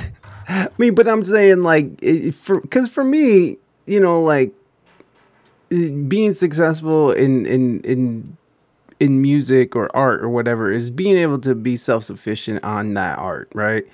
So, or however you can. And so, you know, success is different for other people. Sometimes success is like, you know, million album sales or something, you know, but like, I think that the idea of just being independent is like such a huge thing. You know what I mean? That from that independence, you can go anywhere you need to go from there. When you're dependent on a job and a boss and a schedule, and it's like, fuck, you know, like it's almost like a little prison, you know, because there's those moments where you're touched by Drive or the Muse, and you're stuck at work washing dishes or something, and you put yourself there, and you're constantly thinking about like, oh, what if I would have done the thing I wanted to do, you know, like the opportunity that was in front of me that I turned down, you know. And going back to talking about like, you know, like just seeing the outcome of your work and stuff, you know, for me, it's been, I know I'm doing the right thing and I'm achieving these goals. And I see it when it's like, one of the big things for me is like when people make an art of me or something. If people are making John art, you know, I'm like, you don't just make art of fucking somebody who's doing nothing, you know, like. But I've somebody just made a beautiful art of me. I want you to show it too. Some John tent? Somebody, yeah, some John tent, dude. It's all about the John tent. Should I just email this to you?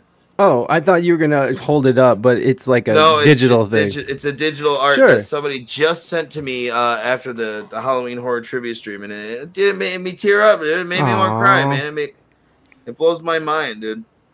Yeah, man. Email it over, and I'll pull that shit up. Yeah, I'll email it to you. Take me like 3 seconds. 3 seconds too long, motherfucker. 3 seconds is too long. That's what I love, man. When I first started streaming, I used to like feel like I had to like constantly be doing shit, like, oh, I gotta.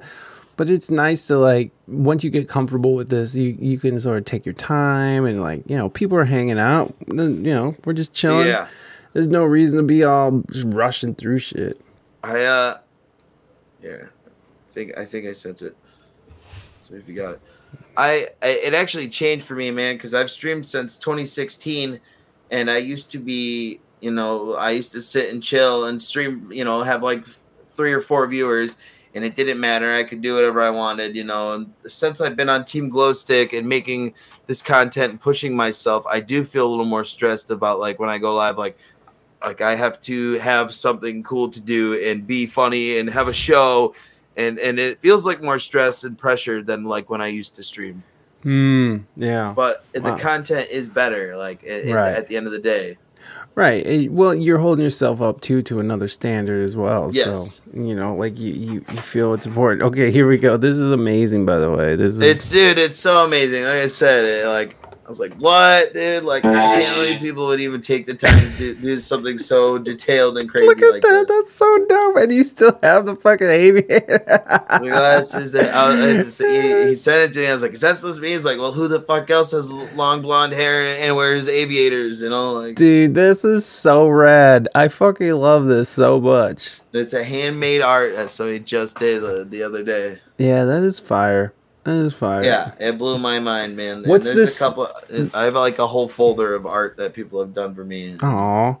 I don't know what the armor is. I'm gonna have to ask him. Like, is that sigil, like specifically from a game or something? Like, it almost looks like a wolf or something. I don't know. You need a goat. Maybe you need a goat. I'm wondering if it's like some Dark Souls stuff because I got my, you know, my start on Twitch and how I grew. I was in the Dark Souls community, and you're familiar with Dark Souls, right? And I've never played it, but I'm familiar with it. Yeah, they're hard games, and I used to do like challenge runs, like without leveling, and I'd kill all the bosses without leveling on all the games, and I did that after a year, and it was like a big thing for me, dude. That's like what gave me a lot of confidence in my whole life, you know. I was like, I did this thing that not many people have done in the whole world, you know.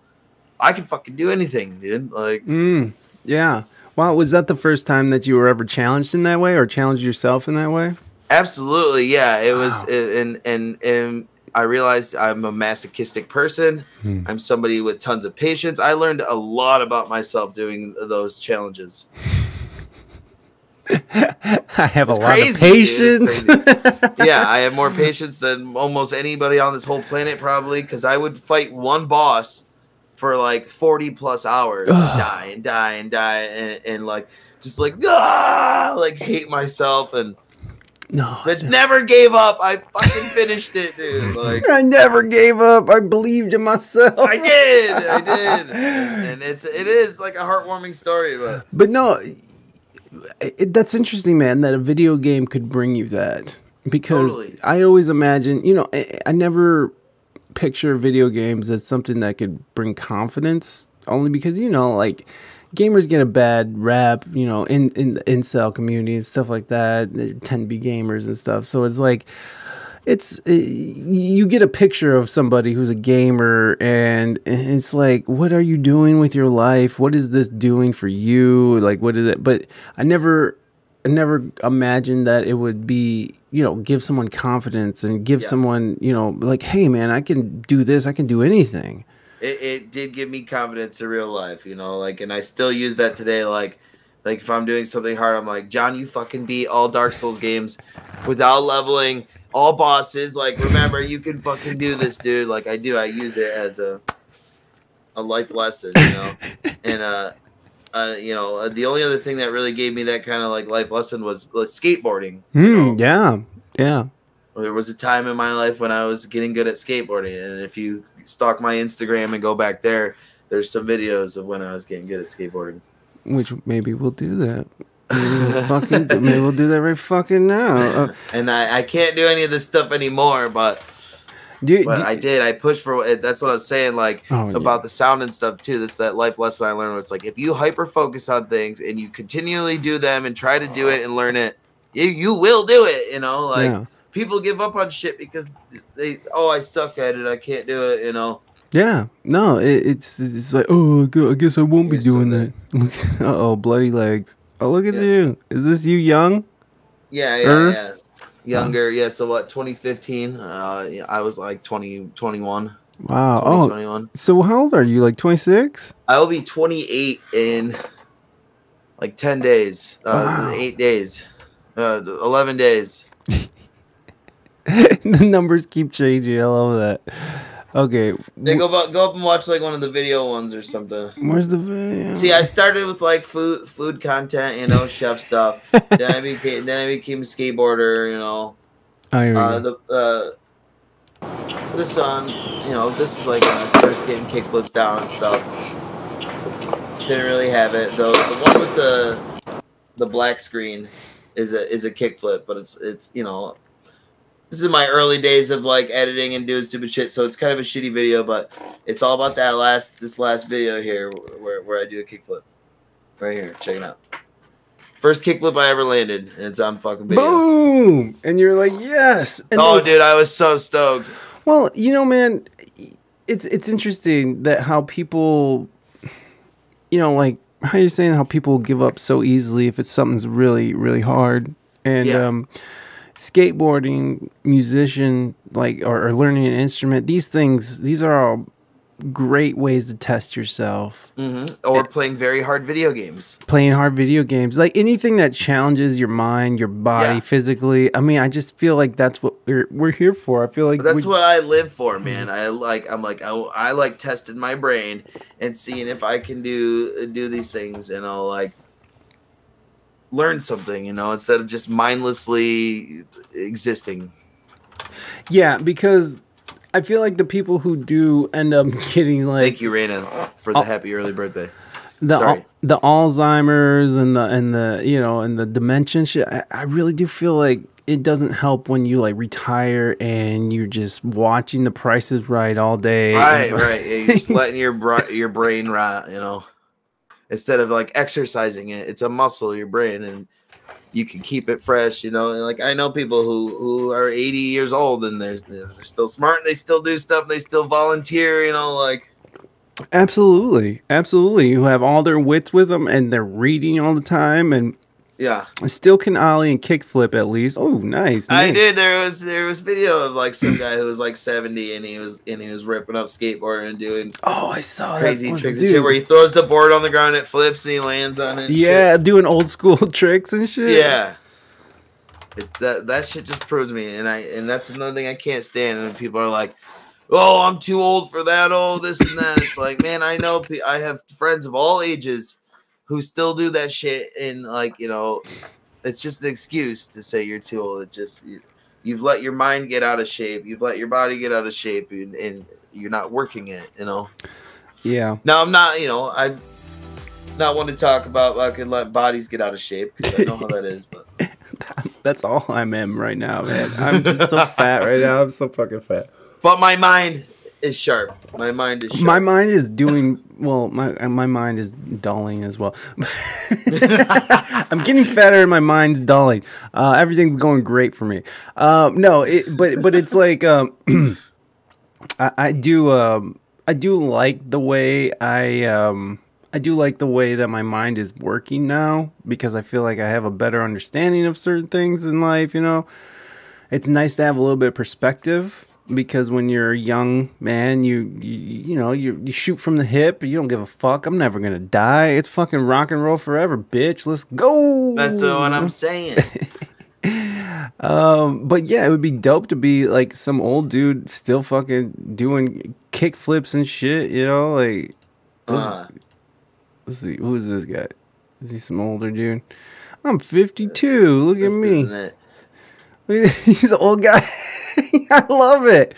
I love it. Yeah, but then they fucking like land wrong and break their tibia. Oh, and then you're just done. Yeah, you're done. Oh my god, that is the truth of it though with skateboarding. That's why I quit skateboarding because it's like, okay, you get older and you hurt yourself and you don't heal. You know, like yeah, because your body just doesn't heal. Like yeah, it's fucked up, dude. So I was like, I'll be a musician because that's like way healthier and safer, and I won't hurt myself. But then you become way unhealthier because you're partying like a rock star and stuff. Like, oh, I'm just drinking every night and partying, and yeah, I'm out of shape and living that good life. At least if I was skating, I'd be in shape and like It's true. It's true. The most fit I ever was when I was skating. Yeah. The most fit I ever was is when I was biking all the time. Yeah. But I'm not a biker. I mean, I'm not like a bike trick guy. I'm like just fucking Matt Hoffman shit, dude. No, fuck no. I'm only 34. Society snaked me out of having fun pretty young. Just kidding. Oh, well, that's good. If I'm still alive at 60 and I can walk, I bet I can do a kickflip still. It's like twiddling your thumbs after doing it for so long. I don't know if that's true, but like considering I can jump a foot in the air. Well, now you're just bragging, Nick. You just come here to brag. Without proof. That's another one of my things. Like, it's easy for people to say shit in chat on the internet, but unless I'm seeing videos or pictures of it, then how can I know that? I just assume that everyone is lying to me on the internet until they prove it. Nick, at least with my shit, I'm like, I've got videos and pictures of it, that you can. I've always said that it's important to capture shit. Yeah. Because then you can show people. You gotta prove it. This day and age, it's like if you can't prove what you've done with videos and shit, then it might as well have not happened. Nick, it's totally cool, man. I am not shitting on you. I was just making a shitty joke, but no, neither am I. no one's like, where's the proof, bitch? You ain't done shit. The proof. This podcast stops right here until we get proof. All right, that Nick Tronic was out there doing kick flips. I love you, Nick. It's all good, man. I can't even do one kickflip, so there you go. How about that? In total, I probably did like 4 kickflips in my whole entire skateboarding career. Once I learned how to land the kickflip, that's when I quit skateboarding. I was like, all right, I did it. I did a kickflip. That's the coolest thing that you could do as a kid. Like the coolest kid thing is to do a kickflip. I did it. I got it on video. I'm done. I'm done with this. I can move on with my life. I'm the boy who cried kickflip. Haha, I'm dead. I'm the boy who cried kickflip. Do a kickflip. Do a kickflip, bitch.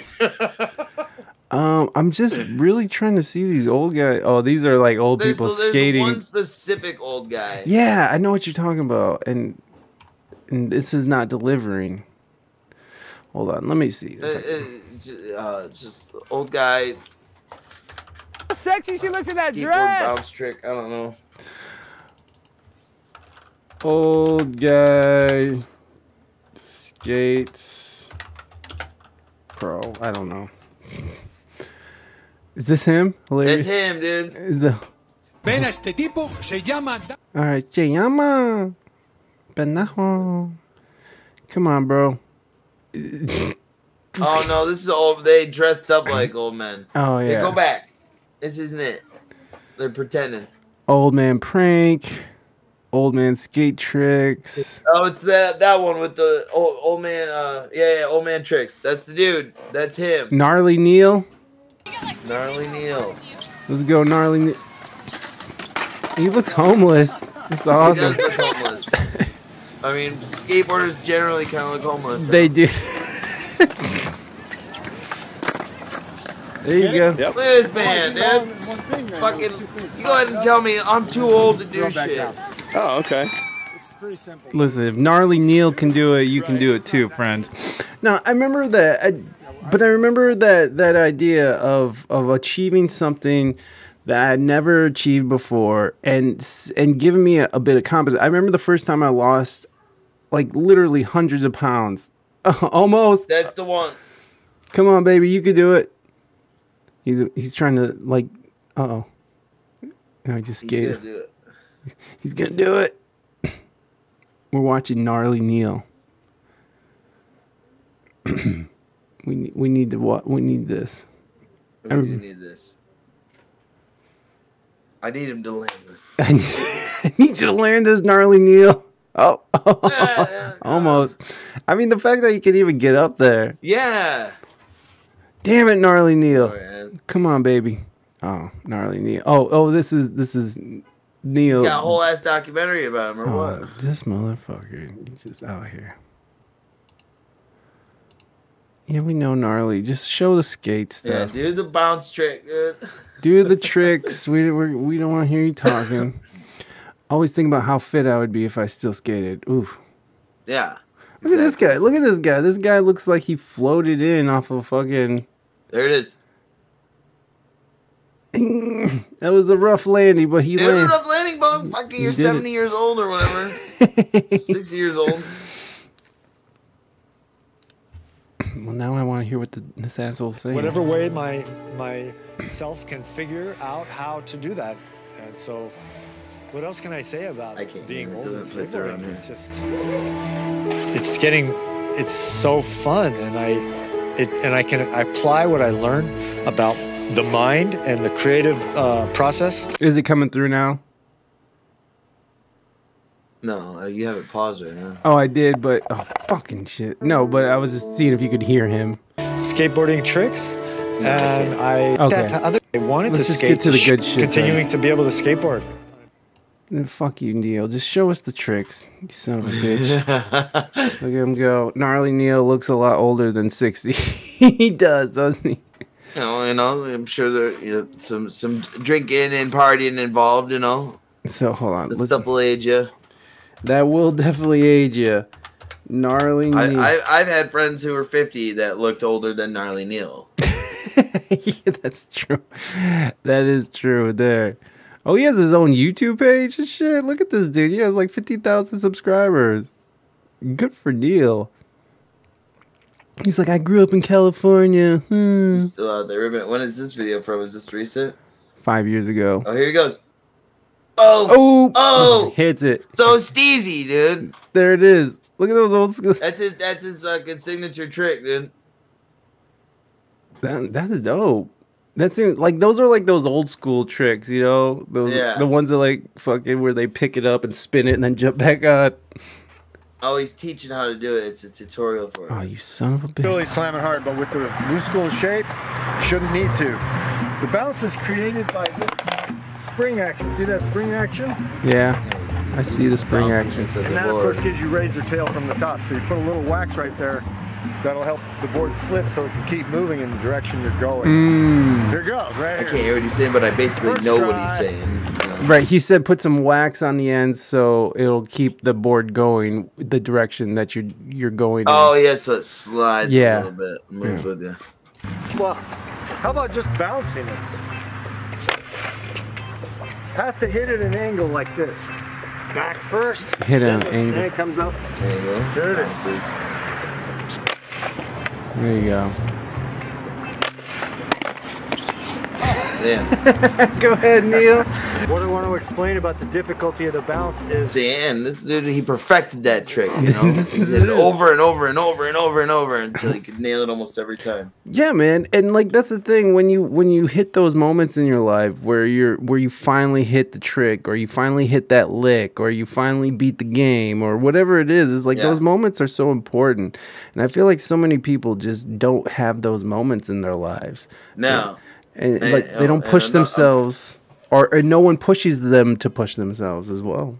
Another problem for me is like once I hit those moments, a lot of times I'll stop doing that thing You know, and it's like, all right, I did it. I don't ever have to do that again. You know, like, which is interesting. That is an interesting thing where it's like I challenge myself, I hit that challenge, and I'm good. I can just move forward. On to the next challenge. Try something else. Which but you see, like I feel like you're like my wife. Okay, my wife, she is like my wife. My wife is a like habitual. Hobbyist. Well, at least she used to be. And I'd be like, "Oh, are you gonna make soap for 3 months and then do something else? Oh, you're gonna learn to knit for 3 months and do something else?" And she'll do it, and then she would stop. But then, you know, after a few years, you know, she has all these different weird little skills, and she got thrown under the bus at her corporate job. And she was like, you know what, fuck this. I know how to run a business. I know what's up. And all those fucking weird little things that she was learning for 3 months at a time and getting bored or whatever, moving on, she brought that shit back up and created a whole art program for after school kids, because art programs are getting removed from the curriculum because of money problems, right? So we would go and essentially be their art class. And the thing is that she, even though she didn't become like a professional soap maker or whatever, and she just had fun with it, she was able to take those skills and create an entire business off of it. So I feel like what you're doing is that you're learning something until you're done with it. But you're learning a method, you're learning something, right? You're taking something from that you're going to apply to something else. And so like, it's not like you just hit to a point and you quit. It's like you learn what you need to learn and you move on. And then one day, like I said, learning some of these things have given me confidence to move on to do it. Like, well, I know that because I did that, right, I'll be able to accomplish the next thing. You know? Exactly. And like playing guitar too. It's like the smallest, most incremental improvements like give you so much energy and excitement to keep learning. It's like, oh my God, I hit that. And then that makes you want to, well, if I can do that, I can do this. And then if I could do that, I can sweep. And if I could do that, I can tap. And if I could do tapping, I can do Eddie Van Halen. Let's go. You know? I definitely can't sweep. Me neither, but now me as a guitarist, I always have been like, I've never wanted to learn shredding and solos. I've always been a rhythm player, hence why I play the bass and stuff now too. I've always liked like riffing and holding down rhythm and stuff. And like my friends have been the lead guitarists, you know, like J-Mo and Jake and my buddy Cal from the band Biomassive that I'm repping right now. Hey, let's go! Massive shout out to Biomassive. Nice. Another band I work with. Nice. That's a cool shirt, by the way. I like that. Yeah, the shirt's dope, dude. The shirt is dope. Show everybody again. One more time. Biomassive. Look at that. Fucking tight. Some Cavoltian stuff here, you know? True cult. Yes, let's go. Let's get into it. Yeah, the learning new stuff, I think, is one of the things that is always going to be important for growth as a human. You know what I mean? Constantly learning something new, constantly challenging yourself, because the moment you stop is the moment is basically your mind is like everything just starts to go. It's right. It's like working out, you know, like doing push-ups and stuff. You have to continually be working out to keep your muscles and be strong and stuff. And when you're not using your brain and exercising it, your memory's not going to be as good. Your wit and your, you know, everything. Do you exercise? Hell no, dude. I'm not my body. I'm already thinking about tacos and chicken wings right now, man. Me too, bro. I'm not gonna lie, I'm hungry too. There's a bar that like has like game day special shit, you know, like on Mondays, and I'm like, oh, cheap ass tacos and chicken wings, like right after the stream. That's where I'm going. I'm good. Yo, I love that. That's great. Do you live in where you live? Are you in a very walkable part of town where you can walk to the grocery store? Oh, that's awesome. Right downtown by all the bars, the lake, and the beaches. Like my window up here in the castle tower, in the castle hall overlooks the bay. You know, pretty much. Oh, that's so cool. Hell yeah. Yeah. Hell yeah, man! There's just some really beautiful places in Michigan. People don't give the Midwest its due because there's some really beautiful places here. Yeah. Michigan has some great, just awesome places. Like the UP. I mean, Northern Michigan just fucking kills it though. Like there's just nothing like it, man. It's so beautiful. And I think when people think of Michigan, they think like the Detroits, the Flints, and the nasty spots. And it's like Like the North is so beautiful. There's so much beauty and so when people come here from big cities and stuff or like other countries, I try to be like a guide, like a tour guide, and I take them to all these places like that, like you would never know about, and you may only have one chance in your life to see, and I like to be that guy to show you it, Yeah, hell yeah, man. Hell yeah! Being the host, there's nothing like it. Absolutely. I would do it for anybody. You guys come, I'm gonna fucking put you up in a nice room. I'm gonna make sure you have everything you need, and then I'm gonna take you all around and show you all the cool shit. Oh, I'm here for it. I'm here for it. We're gonna fucking party, and we're gonna. Yes. I'm gonna refrain from drinking so much that I fuck up the drum circle, and this is like, how do you fuck up a drum circle? Well, I could show you. It's like everybody's constantly starting over a new rhythm. It's just like, oh Jesus, it was awesome though. Well, I do. So, do you have any original music out? Do you do any original music? I only have one single original song that's kind of just like a little test song, and it's cute, and it actually gives you like a sweet like Michigan landscape. You can play it if you want. It's only like 2 minutes. You could have done that one earlier. It's the winter warmth. Is it on your YouTube? Started. It's on my YouTube. I had just started like producing my own music or recording. I just got I use Logic Pro X, so nice. I'm not super good like at all that stuff. But I've got a couple things on SoundCloud too. I did Aquatic Ambiance from Donkey Kong Country. I made my own cover of it. I turned it into like this like rock ballad. That turned out pretty fucking sweet and is worth a listen. Hell yeah! On my SoundCloud. All right. And otherwise, I'm just working on some other stuff. You want to do more original stuff? Absolutely. I just haven't sat down and really worked it. I have tons of like riff ideas and things. I don't have it all pulled together right now. All right. So where is this video? John 10 intro trailer. It's before that. Stay awake. You said it's only like 2 minutes? Yeah, it's called Winter Warmth. Winter Warmth. And it should look like a little snowy landscape. Oh, here it is. Found it. And I did all the shots myself. I got real inspired one day, like during lockdown, and I did this. Oh, I made like the song in like 2 days, and then I went out and shot the video and put it together. It's pretty cute.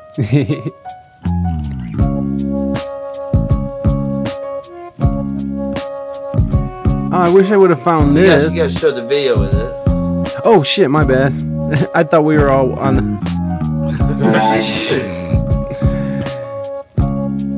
Some Michigan stuff going on here. Yep.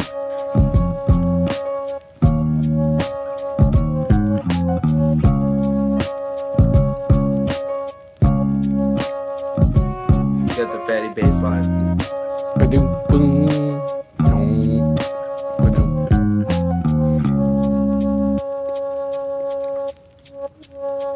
Some wholesome ice skating. This is like right outside my house. They have ice rink.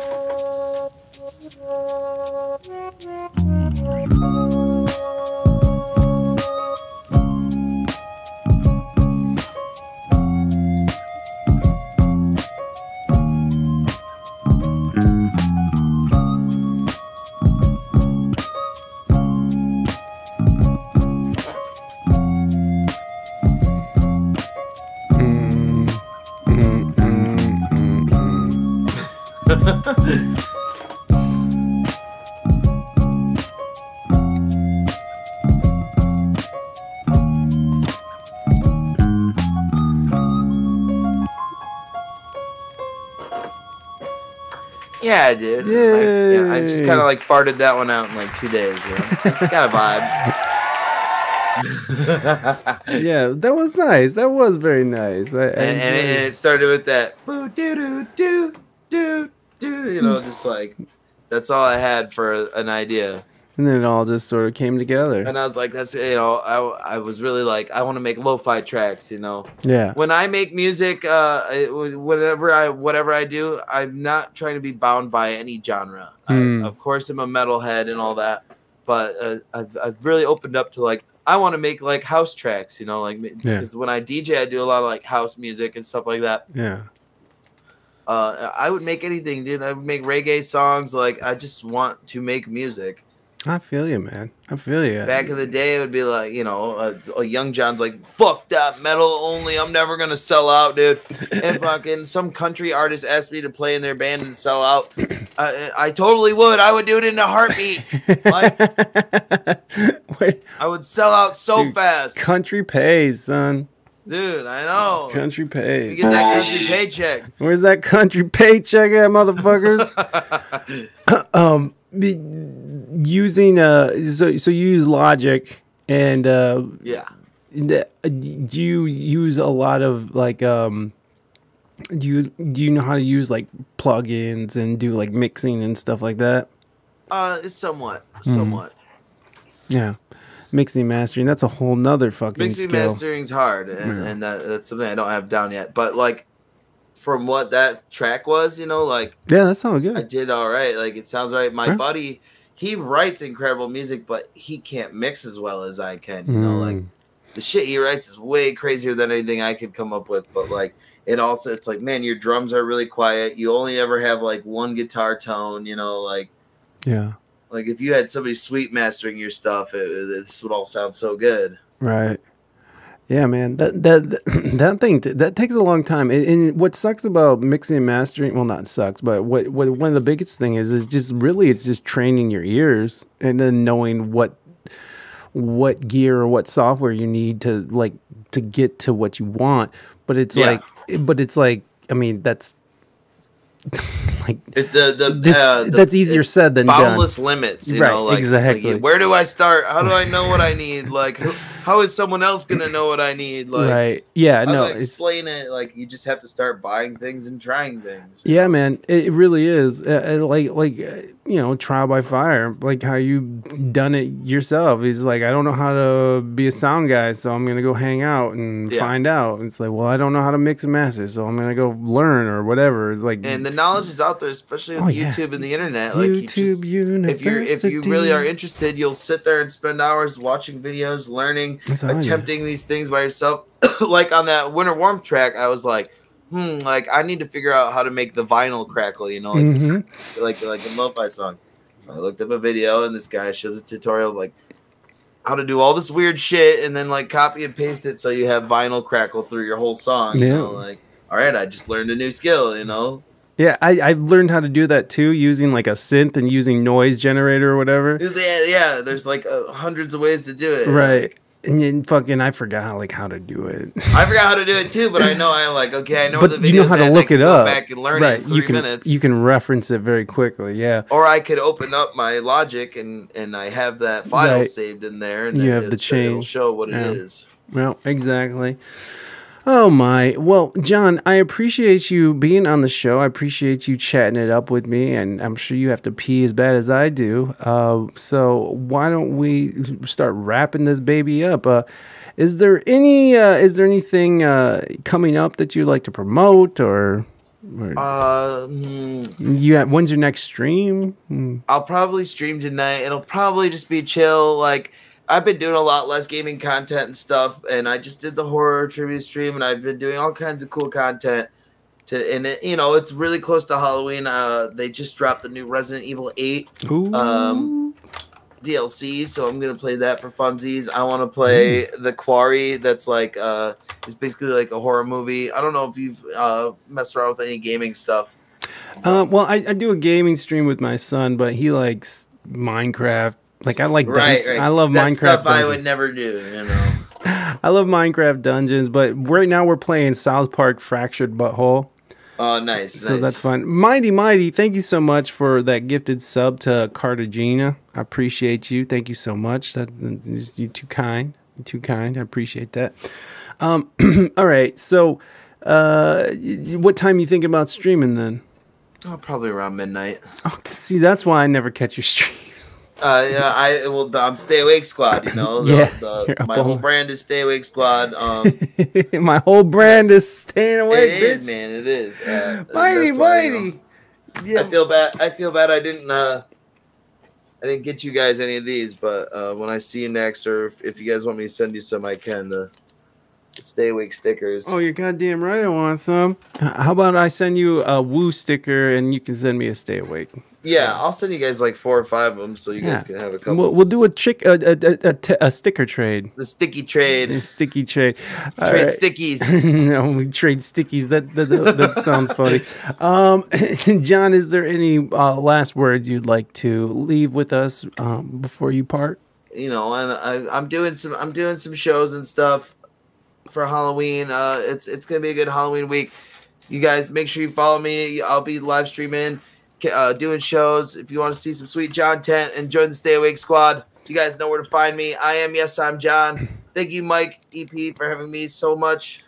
I had a good time on the We Speak English Good podcast, and maybe one day we could do it again. Maybe one day I'll bring you onto my podcast, which is the Stay Awake Squadcast. We didn't even talk about the Squadcast. The Stay Awake Squadcast. Before you go, okay, wait. Before you go, then what's your podcast about?